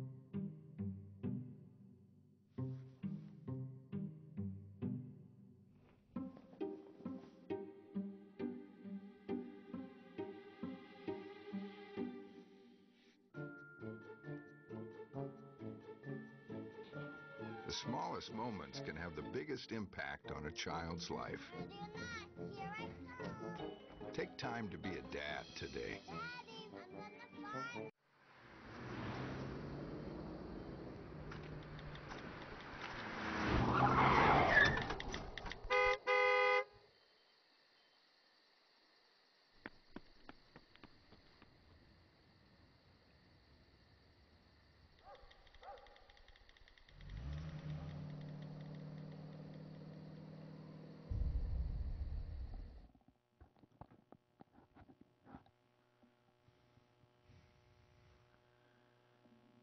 Back at Wildwood Baseball Park, getting ready to start the bottom of the fourth inning.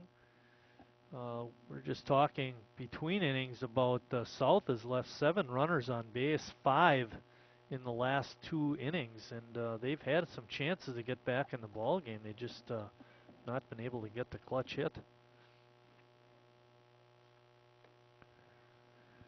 That pitch is up high.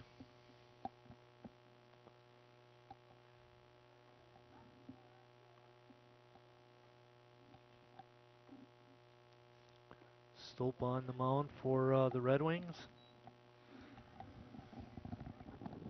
Flag moving a little bit out there now, Mike, but still a pretty gentle breeze. And I'm sure the people sitting in the grandstand are sheltered from that. Yeah, that could drop comfortable. In. No. Drive out to right. Did he catch it? And he did. He Paul was kind of right at him. He kind of circled underneath it and dove and caught it. I think that was Klessig out there. He came in to bat for Penny, and he made the nice catch.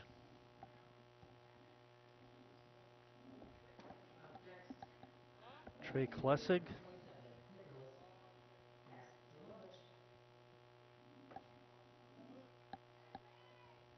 Didn't get a good jump on it, that's for sure. No. And again, sometimes with these lights, it's a little hard to pick them up.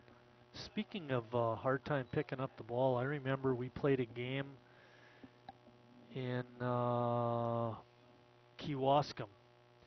It was during the week, and it was foggy. I mean, they could almost call the game. Good hit there by Askelevich. And so I'm out in left field, and it's really hard to see, and they keep playing. And this guy hit a rocket out to left, and I saw it off the bat, so I knew it was coming, in my general direction. And then I lost it. But I'm running over where I think it's going to be, and all of a sudden, out of the fog, there it is. Boom, I got it. Jeez. And everybody's like, holy cow, how'd you do that? Dumb luck, huh? Yeah, exactly, dumb luck. Weston Yerk is up. Weston is 0 for 1, and he scored a run. Askelevich is 2 for 3, Tom. He's got a double, scored a run in the first, and now a single here in the fourth. So he's having quite a night. Having a good night. And made that nice catch out and left. Yerk a little bit late on that pitch. Couldn't pull the trigger.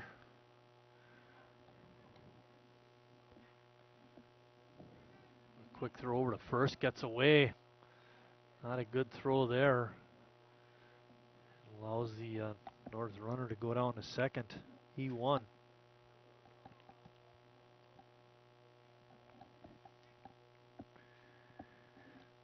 I have South now with 3 errors in the game. It hasn't been the cleanest played game. No, you're right there. Number of pass balls. Yeah, wild pitches. When we were out in Arizona, I brought my Baseball Americas along, and there were 2 high schools in our general area, Phoenix Metroplex, Hamilton High in Gilbert, Basha High in Gilbert, and then there was a flip-flop in the standings. Like, I think it was the top 30 high school baseball teams in the country. It switched over to high school in Scottsdale, Horizon High. So there's 2 teams, and I was going to go, But to go to that one high school was almost like a 45-minute ride, and the game starts at 4:30. So when I'd have been driving down there, would have been really busy, and I just didn't want to fight the traffic. But I did go several years ago. Horizon High had a pretty powerful tournament. Teams from different areas of the West that played, and it was good baseball to say the least. Kids can play. Yeah, and those southern states. The southern states especially. Get to play a lot more. Well, you get nice weather. There's a drive out to right. It's going to drop in for a hit. I don't know if a run will score. Get the throw in pretty good. South did. Askelevich had to stop at third, so another base hit for North. And they've got the bases loaded with only one out. Jackson Podhast is up. Their big bopper? Yeah, and he won't be bunting this time. No. He tried to sacrifice back in the third, was unsuccessful, and then in swinging away, hit a little ground ball to second base that advanced the runners anyway. To pull the ball. Look at where the center fielder's playing. Oh, wow. The left fielder's got to cover about 2/3 of the outfield. Yeah, and he's pretty deep, too. I mean, especially compared to the center fielder. Podhast with a good rip. Came up empty. It's 1-1. One out, bases loaded for the Raiders.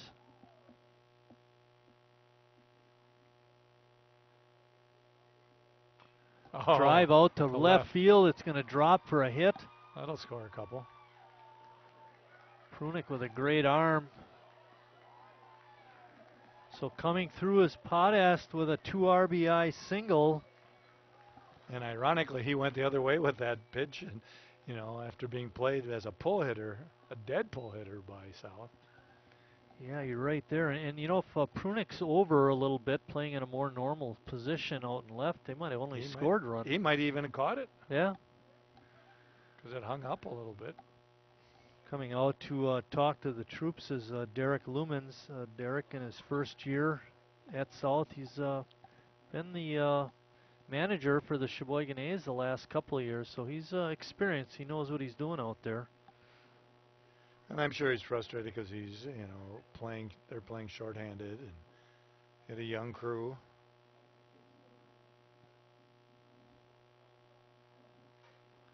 Tough situation to come in. Just have to be patient, I guess.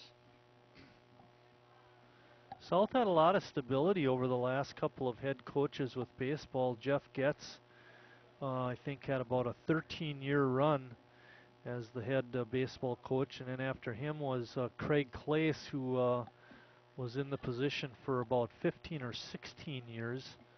Yeah, Craig really did a nice job. Pitch to Miller is a strike. North has runners on first and second. There's still only one out, and North has tacked on a couple more runs. It's now 8-1. Miller hits one foul, but out of play. There's something to be said for having stability in your whatever your sport is that you're coaching. Well, how many years were you out at Howard's and then over at Falls? I think your I was coaching the head positions. coach at Howard's basketball, 9 years, and Okay. at Falls for 4 years, and then I went into administration, Okay. so got out of it. Did they allow, I know Sheboygan frowns on administrators coaching the same thing over by you? Well, he was hit by that pitch, I think. Miller not happy about getting hit there. He'll take his base. When our principal resigned at Falls, they moved the assistant principal to that principal's position, and I was a teacher and head basketball coach, but I did have a master's degree, and they offered me the opportunity to take a year, basically a sabbatical from teaching, and become the athletic director and the assistant principal. And if I didn't like it after 1 year, I could have my Go teaching back. job and my coaching job back. And I ended up staying with it, and I'm glad I did, you know, but I actually did miss the coaching part of it. You know, you certainly have a different relationship with kids when you coach them as compared to being Yeah, an administrator. You know, exactly. Playing the part of the heavy. yeah, especially those first couple of years when I was the assistant principal. You know, you do a lot of the discipline stuff. Is that Denny walking there? Sure looks like him. We'll have to see. Sure, that is.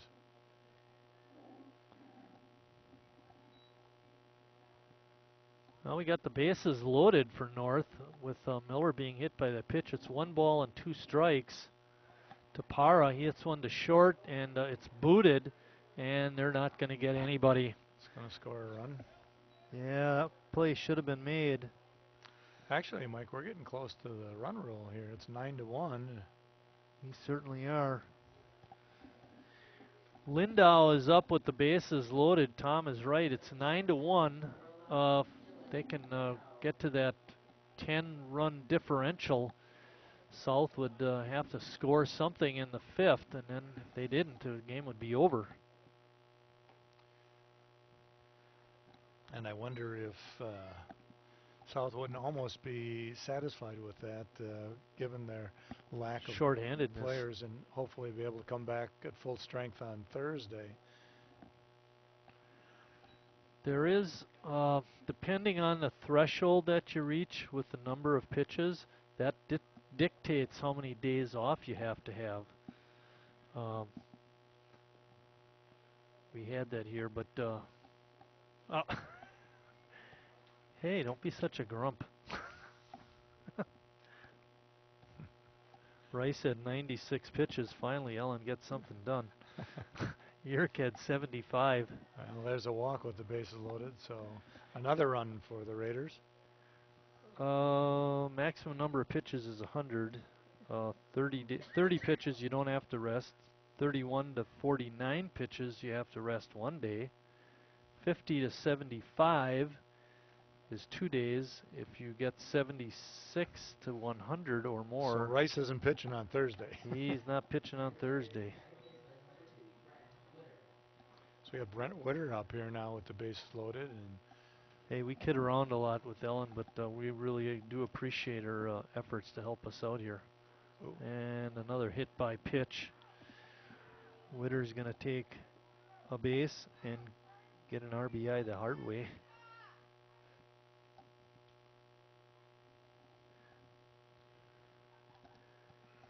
Tom, it's getting out of hand. Yeah. Well, I'm sure that South, you know, they're struggling on the mound now, and they got a outfielder throwing for them. They're just trying to get through this game without too much damage being done. These other lines on this chart, by the way, have to do with middle school and you know how old they are. Oh. A bouncing ball right to the second baseman, and that ball is booted. 2 more runs will score. Para comes in along with Lindau, and the floodgates have opened.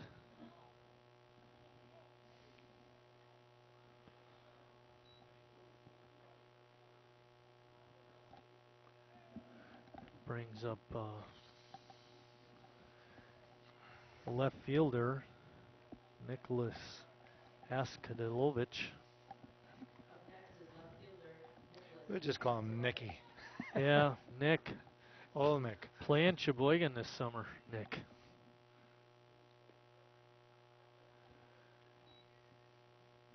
Strike 1. 7 runs in the inning. Makes it 13-1.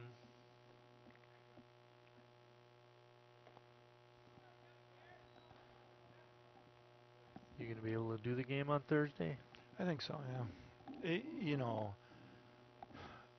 you want both of us here, though? You only have one. We got an extra mic. They got that out for us. But I know your back's killing you, and this actually isn't going to be that long of a game. You know, it's well, yeah. We'll see. Pitch called a strike, evens the count at 2-2. Still only one out. Is that Denny? Yeah, that's Denny, yeah. Oh, now we got his attention. Pop up on the infield is an automatic out. Infield fly rule there. And that'll bring up Yerk for his second time. He walked his first trip up this inning.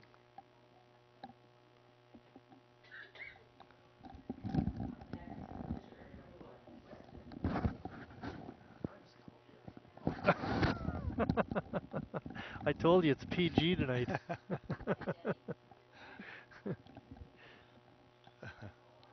A drive out to center field. Rice can't make the play. It gets by him. Rolling out there. One run is in. Here comes a second run. And pulling into second base with what was almost an excuse me double is Weston Yerk. Mike, we're joined here by Mr. Baseball of Sheboygan, Denny Moyer. They have Bob Euchre in Milwaukee. We have Denny Moyer in Sheboygan. Yeah, doesn't get any better than Denny. Any better than that.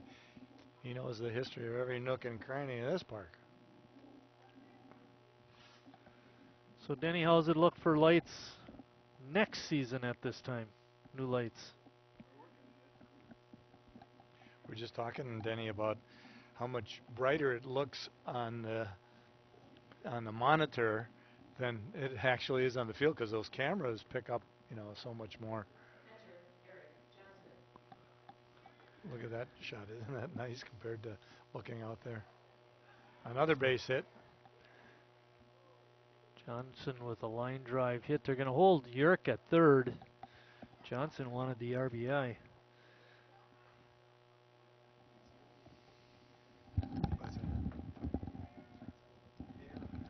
Get a pinch hitter coming up for North.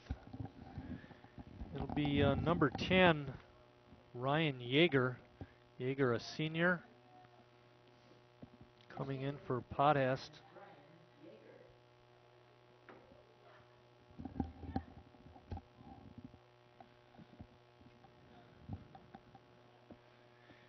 Yeager spells his last name just like Earl Yeager. Remember him, teacher? Oh, you betcha. Track coach. Cross country too, I think. Sure. Line drive up the middle. Knocked down by the shortstop. And they can't make the play. We're rooting for them to make the play to get the inning over. Get the inning over with. South is playing really short-handed, Denny, just so you know. They've got a bunch of guys going on a band trip. Not able to make that play at shortstop was Elliot Pedon. Another pinch hitter for North.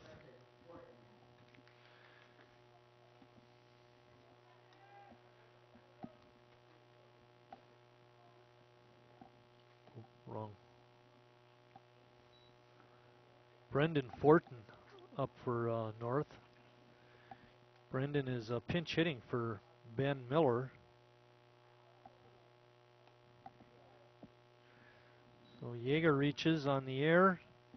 Fortin up. You get these kind of games, it's nice to be able to get the substitutes in.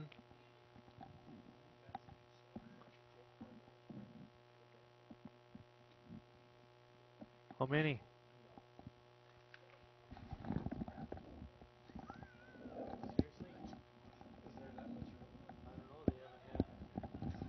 They haven't had a banquet with 250 people at a Old Timers in years. You got to feel sorry for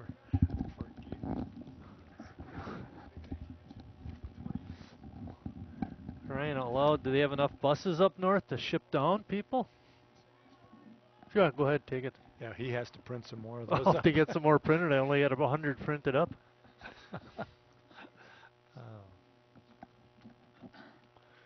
Fortin draws a walk, Ellen. What's that?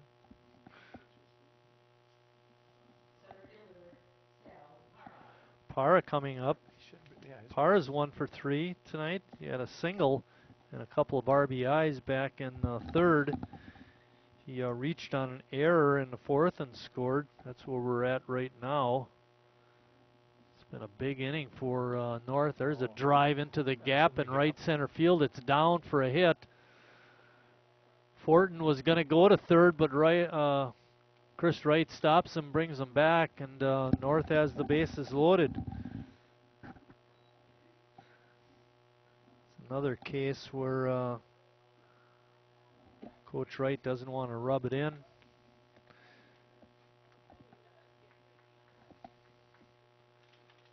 Nicholas Bickler is going to be a pinch hitter for North as Derek Lumens comes out to change pitchers.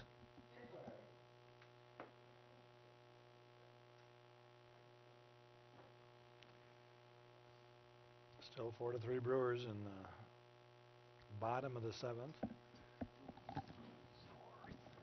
What's that?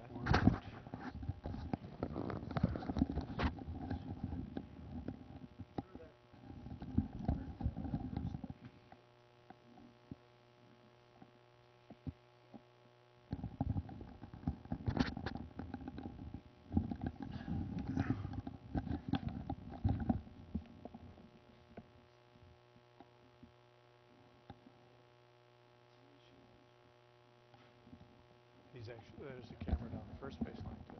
Yeah, right. What brings you out tonight? Just, yeah, well, it's gotten out of hand here. South had some opportunities early on in the game. Oh, were you? I didn't see you. Yeah.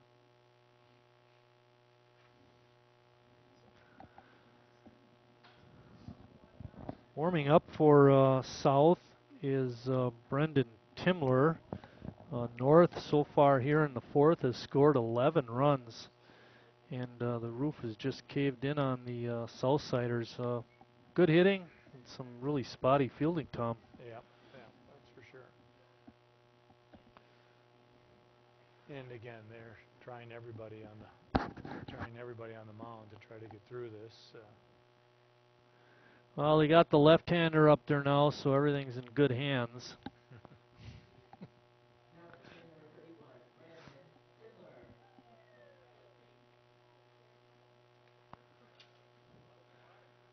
Whoops. Oh, I can remember. You remember Freddie Spaeth? Sure. Teacher at Slinger, longtime football coach actually. He caught out at Hoard's Grove one of the years I was playing, and he caught a game that I was pitching. Man, alive, I was like a gymnastics person out on the mound trying to catch his throws back. They were all over the place. One hoppers, two hoppers, off to the left, off to the right.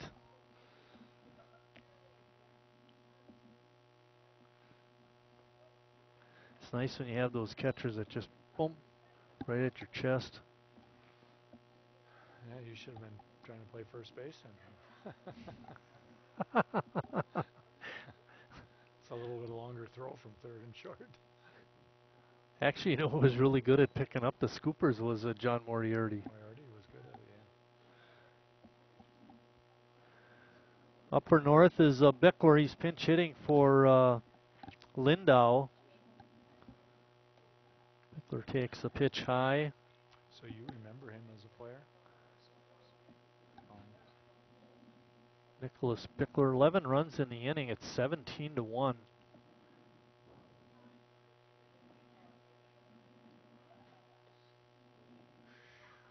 Hey, Denny, have you ever gotten any complaints when that really bright light goes on in the advertising section of the scoreboard?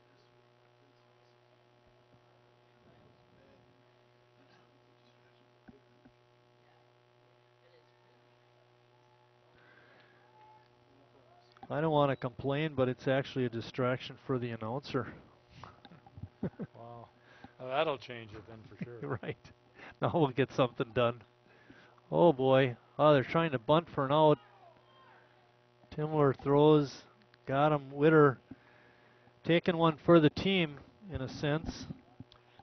Get him out of the inning. Chris showed good sportsmanship there. He knows this one is out of hand. 12-run inning.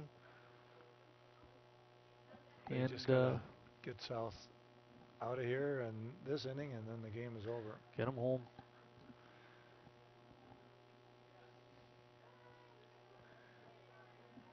The reason it only showed a 2 in the bottom of the fourth is the scoreboard doesn't go up higher than 9. So it was a 12-run inning. I'm sure Denny will get that changed pretty quick. Yeah, we need another new scoreboard, Denny.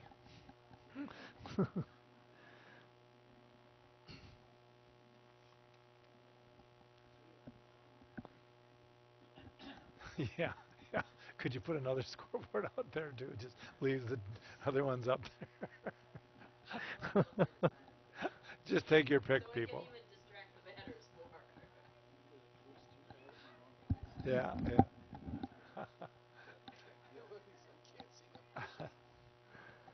That's one thing I'll always remember about Legion Park. Right in center field, there was a porch light, and if that guy would have that porch light on, and if it was a right-handed pitcher, it would be coming right out of that backlight, and that guy, every once in a while, not a lot of times, but every once in a while, he'd have that back porch light on. Jeez, used to bug me. For a left-handed batter, for the right-handed batters, they didn't notice it so much because it wasn't right where the ball was coming on.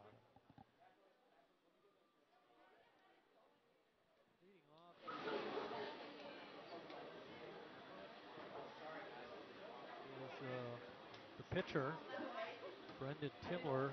Brendan came in to finish off the fourth inning, and now he's going to lead off. He drives one to straightaway center field, but right at Para, and he makes the catch. Ball.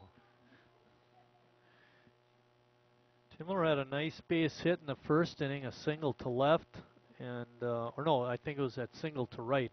But now he hit the ball hard again, so he's hit the ball 2 out of his 3 times. And Seth Stolpa, who started off in left field and then went to the mound, didn't have a lot of success there, but now he's up. Yerk working fast.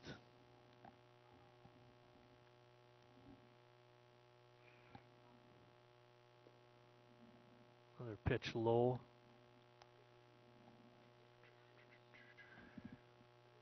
So you think 200 people he's bringing, huh? Oh, Yeah, he better better make it more than a week ahead of time. Well, they'll have to start chopping up cows. You better make sure that that many are coming if he says they're coming in. And they make all that food. Yes, exactly. We'll save you some, Tom.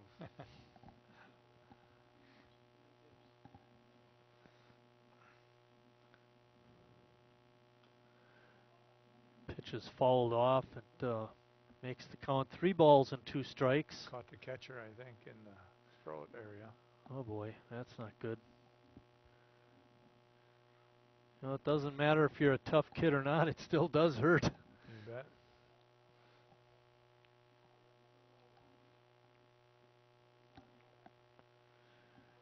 Eric Johnson stooping down, makes the call.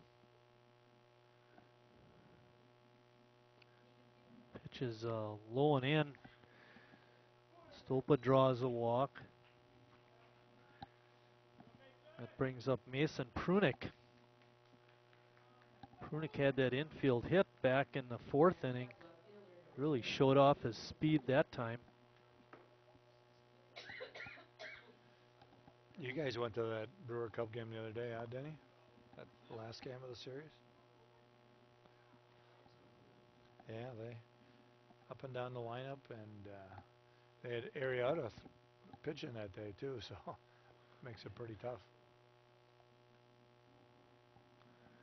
Pitch is outside, evens the count at 1-1.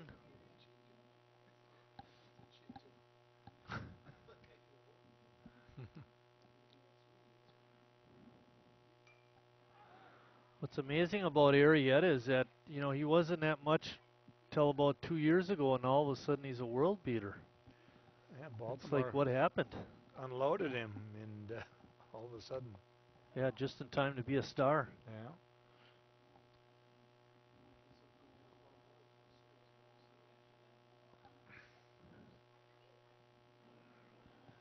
Yerk stepping off, let his defense get set before he delivers the next pitch.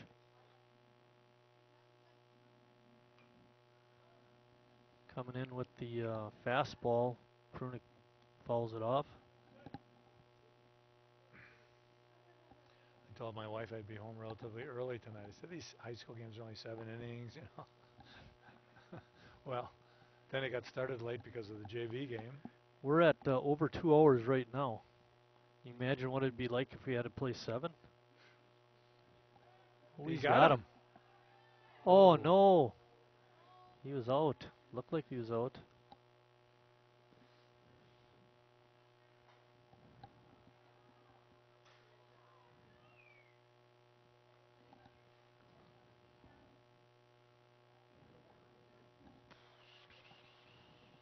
Well, the umpires have had a better night than South. I would say the umps have done a good job.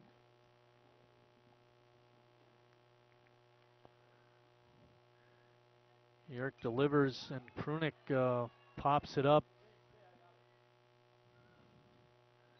Taken by Lindau.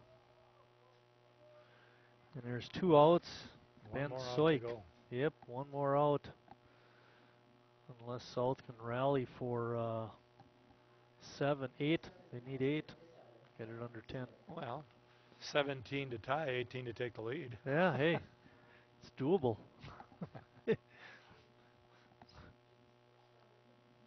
Ooh. Right over his shoulders. He bent over. Soik is 0 for 2. Struck out in the second and hit into a fielder's choice in the fourth.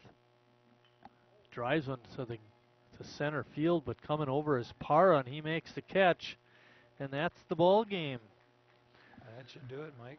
Yep, Sheboygan North the winner in this first of 2 North-South games this week. The next one will be Thursday. Tonight it was North 18, South 1. Thanks to the crew for their hard work, and for my partner Tom Grams, I'm Mike Martin saying thanks for watching, everybody, and we'll see you down the road.